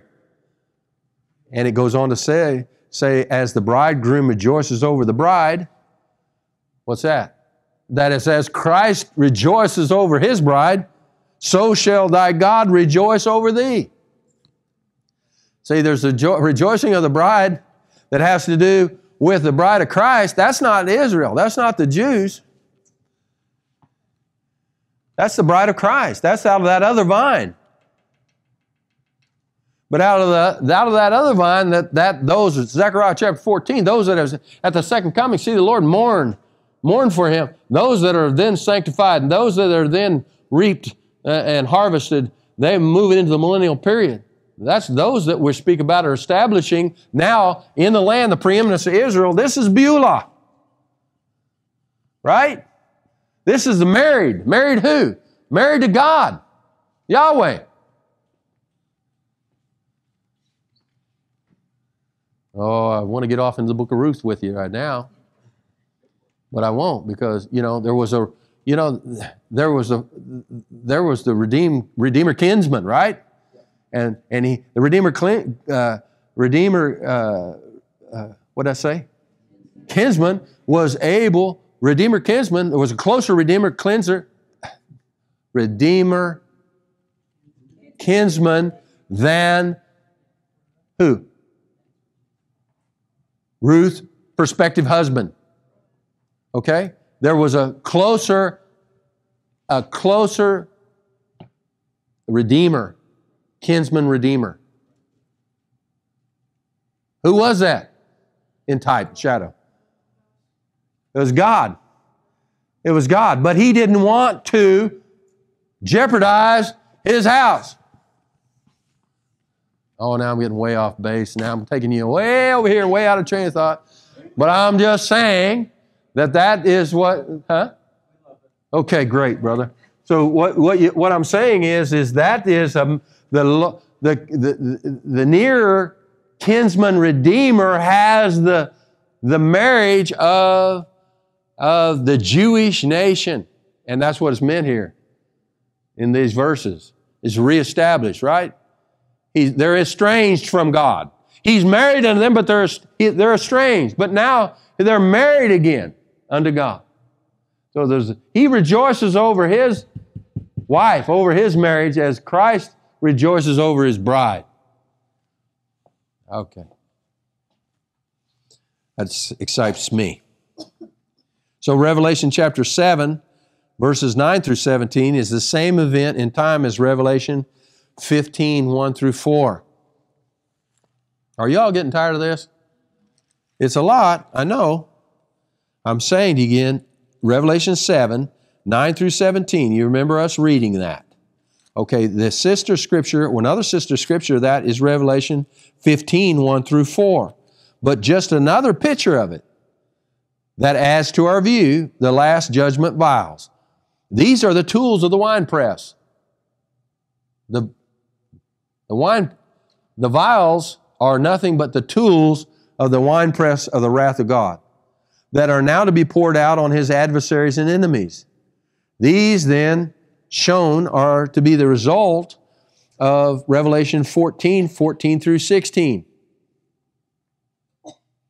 and gives us the understanding of the reason of the great multitudes in the heavens and their rejoicing in the heavenly perspective of what is about to transpire now upon the earth. The vintage gathering in preparation of Isaiah 63, 1 through 5, which is described in Revelation 16, 13, 14, and 16, which has the one view as the result and the purposes of Satan. In other words, there's two views to the gathering at Armageddon or at Megiddo. There's two views. One view is it's God gathering, right? The other view is it's the devil is gathering.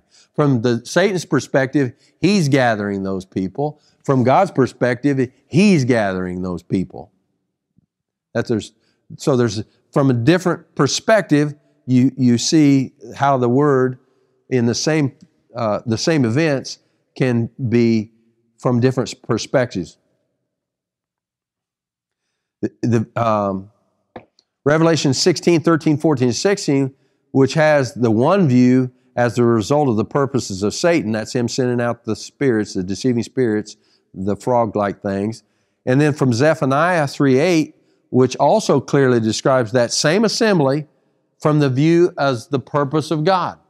You can read it. You can compare it. So you'll see the two different viewpoints. It's the same gathering, same people, but who did it? Well, it was God. And Satan thought it was him, but it was actually God. Another terrible day that is further seen as in this same day is Isaiah 33, 1 through 8. We will not go there. Revelation 14, 20 declares a river of blood 4 feet deep, 160 miles will come from this destruction. What destruction?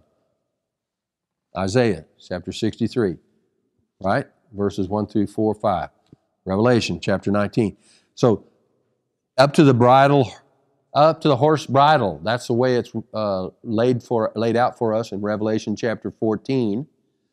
In that vintage ripening, it's laid up that the blood will run as bridle deep. In the 19th chapter is the actual manifestation.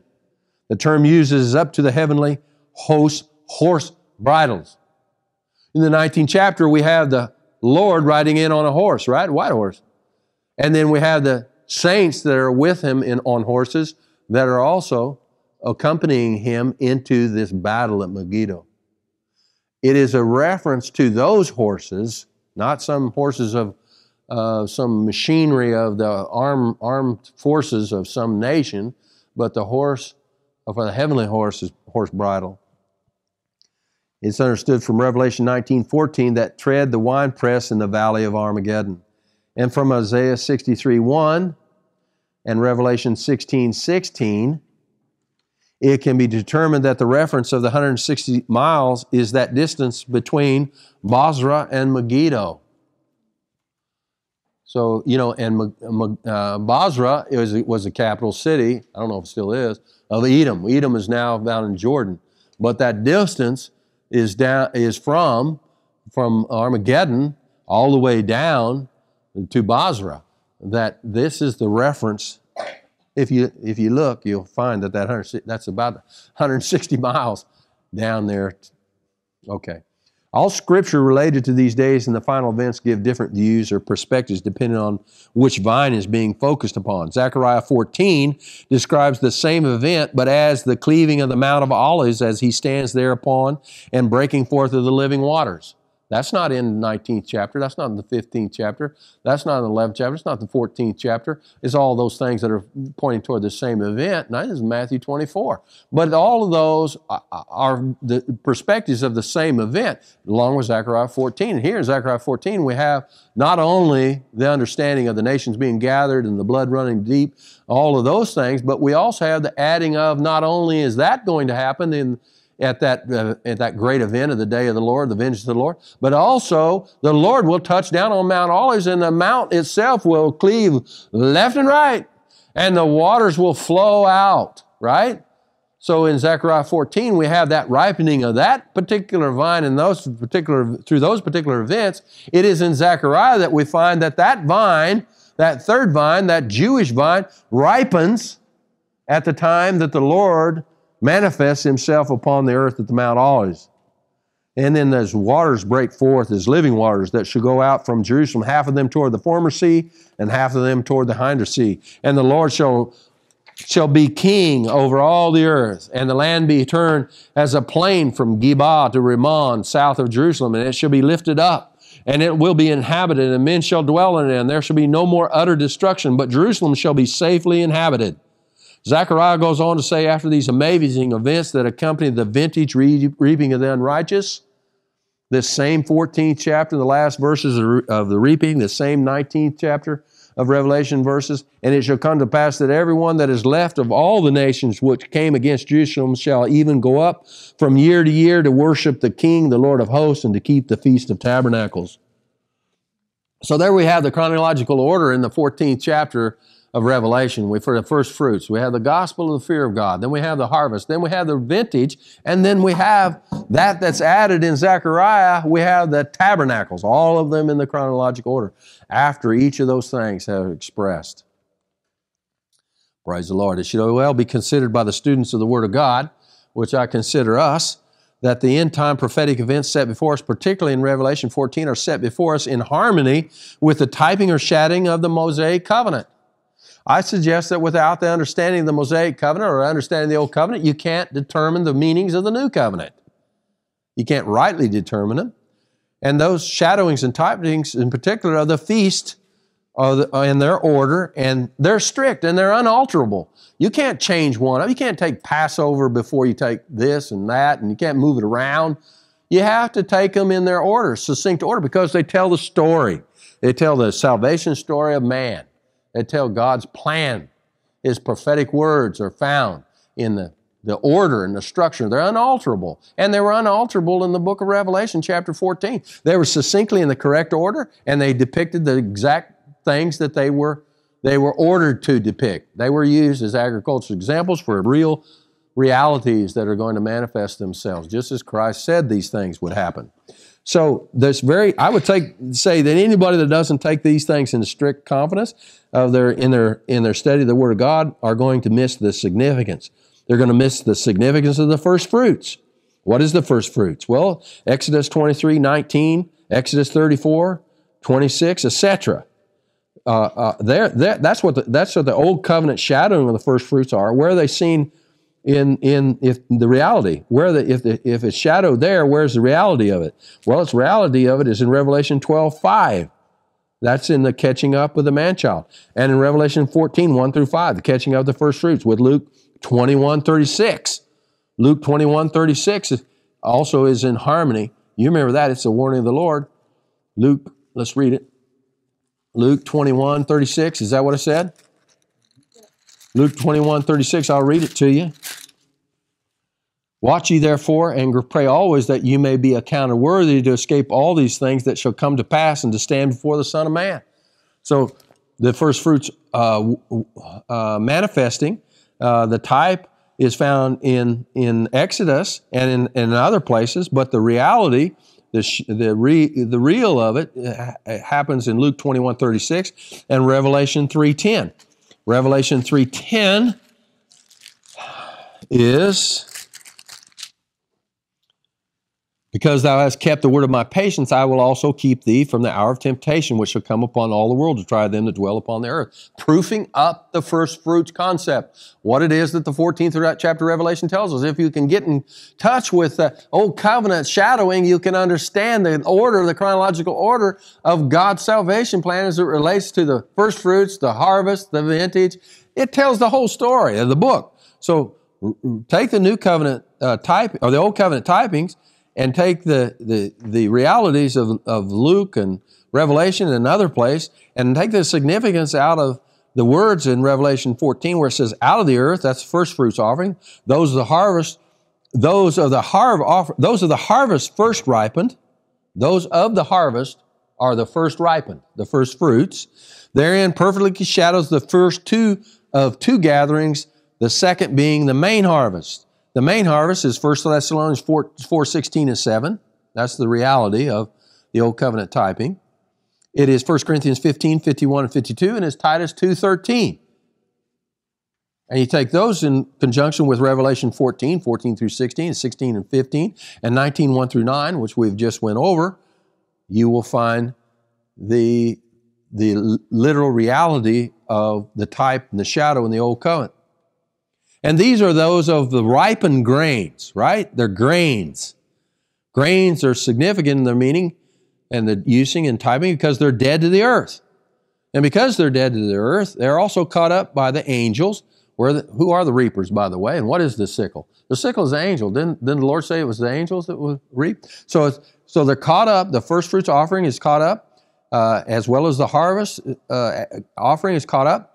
The main harvest, these are caught up by angels. They're gathered up into the heavenly storehouse, followed by the vintage reaping of the luscious grapes. What does the luscious grape stand for? They are full of the life of the earth.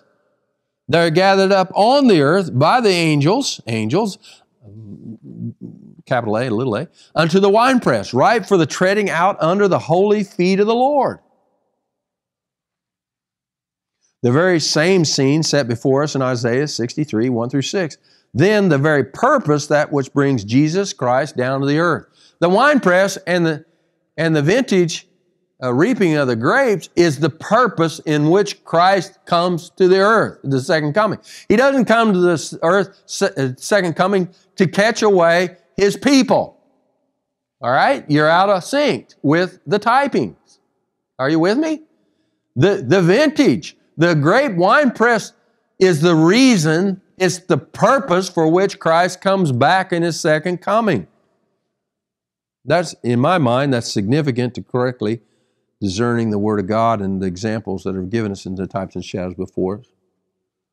The very same scene, I'm sorry, I already read that. All in all, these types and shadows and examples, 1 Corinthians 10:6, are instrumental in determining the events, order, and timing of the judgments and their conclusion.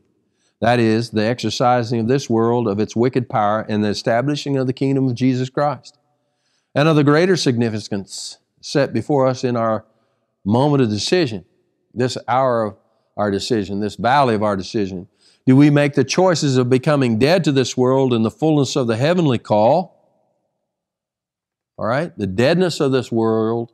We can become dead like the wheat seed, right? We become dead. And how do we do that? How do we become worthy to be caught up? Well, we have to die to the world. We can't be luxurious like a grape full of all the things of the world. We've got to be dead to the world. That's the way we qualify. And where do we find this heavenly call? What What are you talking about this call? Don't we all just die and go to heaven or go to hell? No, that's just an oversimplification and a twisted understanding of the Word of God. And the reality is that we're called to a heavenly calling. And I encourage you to read without interruption and meditate on the Ephesians, starting in the first chapter in the 4th verse and going through, just read that one verse and then go to Ephesians 4:1 and read it completely through 6:18. For an understanding of what it is, this de-leavening. What is this worthiness? What is this ripening unto the harvest? What is this becoming qualified for the harvest or the fruits offering? That's what it is, and that tells us what it is. And be a part of the worthies raised up into the future kingdom of Christ as His bride, having been cleansed. You remember that saying, right? Without spot or blemish? Okay, that's cleansing has to do with the Lord, right? You remember Christ, that He has redeemed us as, and that to sanctify us and cleanse us as from any spot or blemish. Ephesians chapter 5, verses 24 through 27, with Philippians 2, 14 through 16. That's the cleansing of the bride of Christ. But that's only one side, because we're both bride, kings, and priests, right? That's what we're called to. And then so that brideship, the Lord takes the examples of well-known ceremony and ritual of marriage. He takes an example for us being called into a brideship with Him without spot, wrinkle, or blemish. He uses that as an example. It's like Esther. If we had time, we could type and shadow Esther and lay it right over the top of Ephesians chapter 5, verse 24 to 26, and we could see perfectly, clearly what it was when the Lord justifyingly brought in the bride. But the bride doesn't mean a guarantee of being a queen.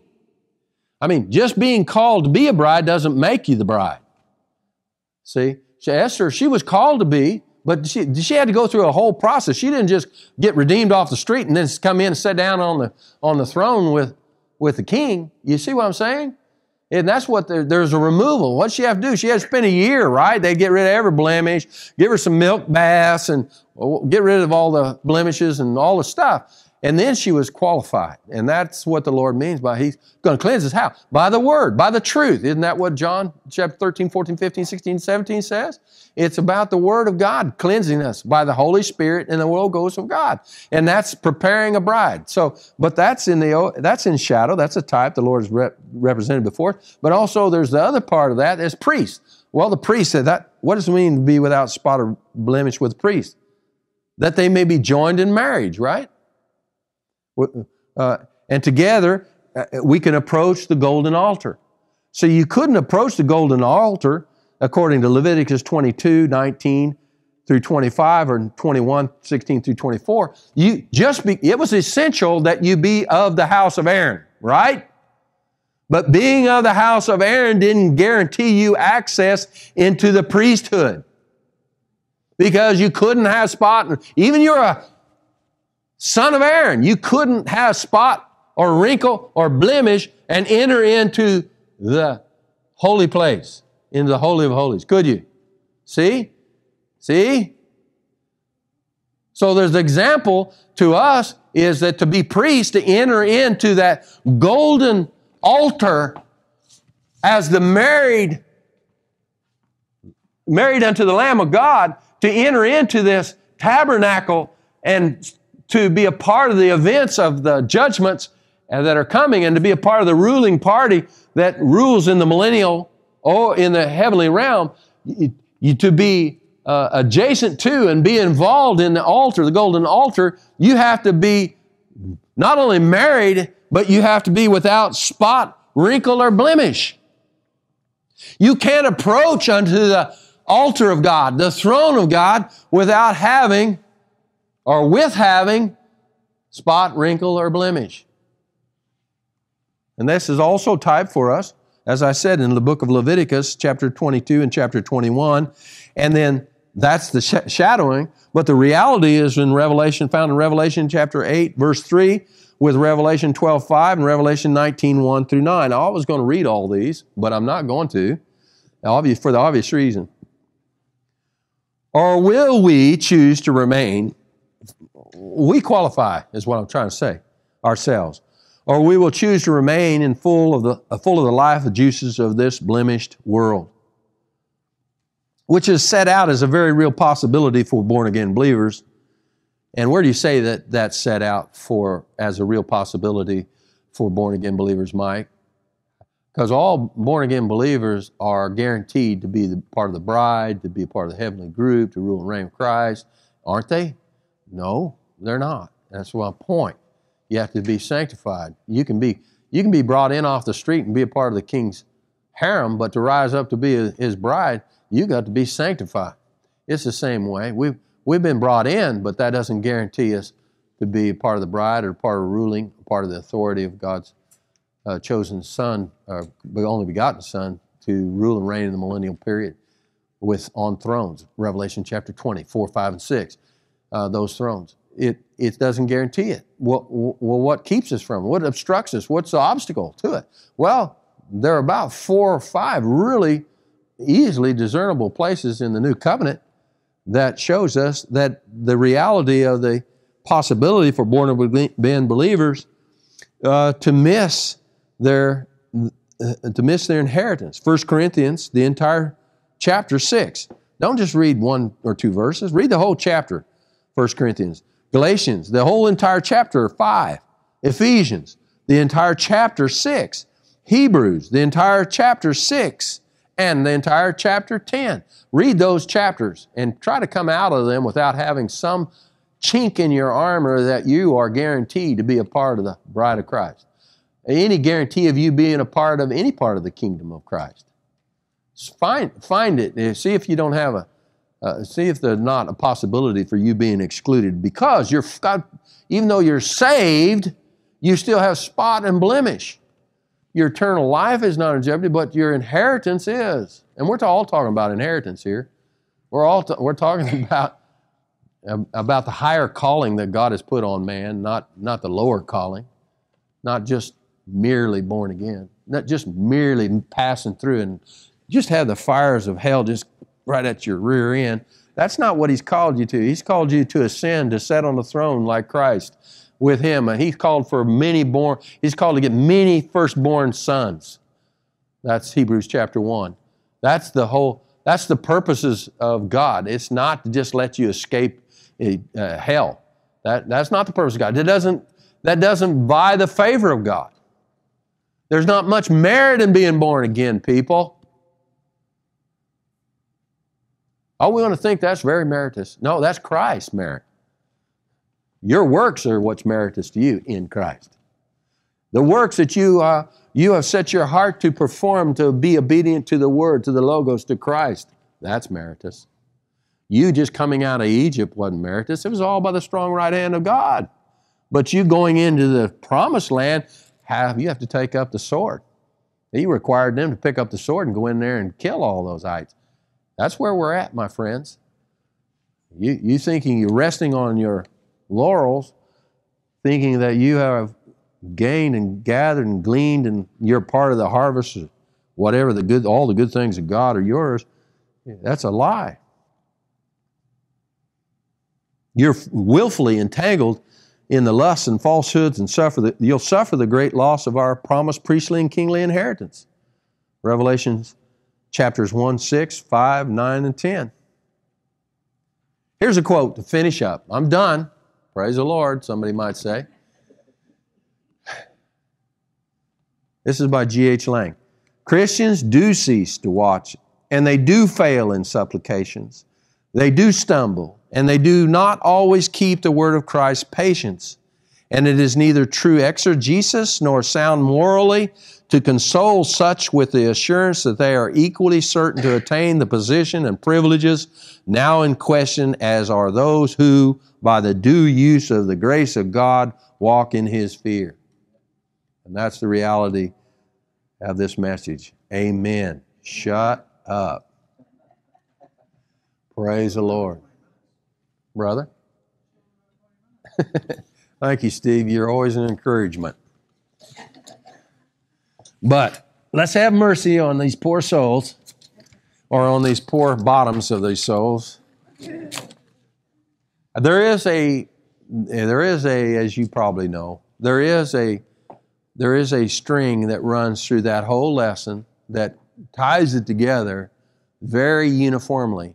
When you take out all the extra rhetoric, all the different stuff, if you sit down and meditate it out again, what is it? Of course, in my view, in my heart, is not only to bring the reality of the truth of the Lord, but to do it in such a way that these things of the book of Revelation that speak primarily of this period of time are brought out and they're made real, and that we have some better understanding than some vague denominational spin of it's all, shadows and type emblems, and it doesn't have any significance really, and no one can understand it, and all those lies.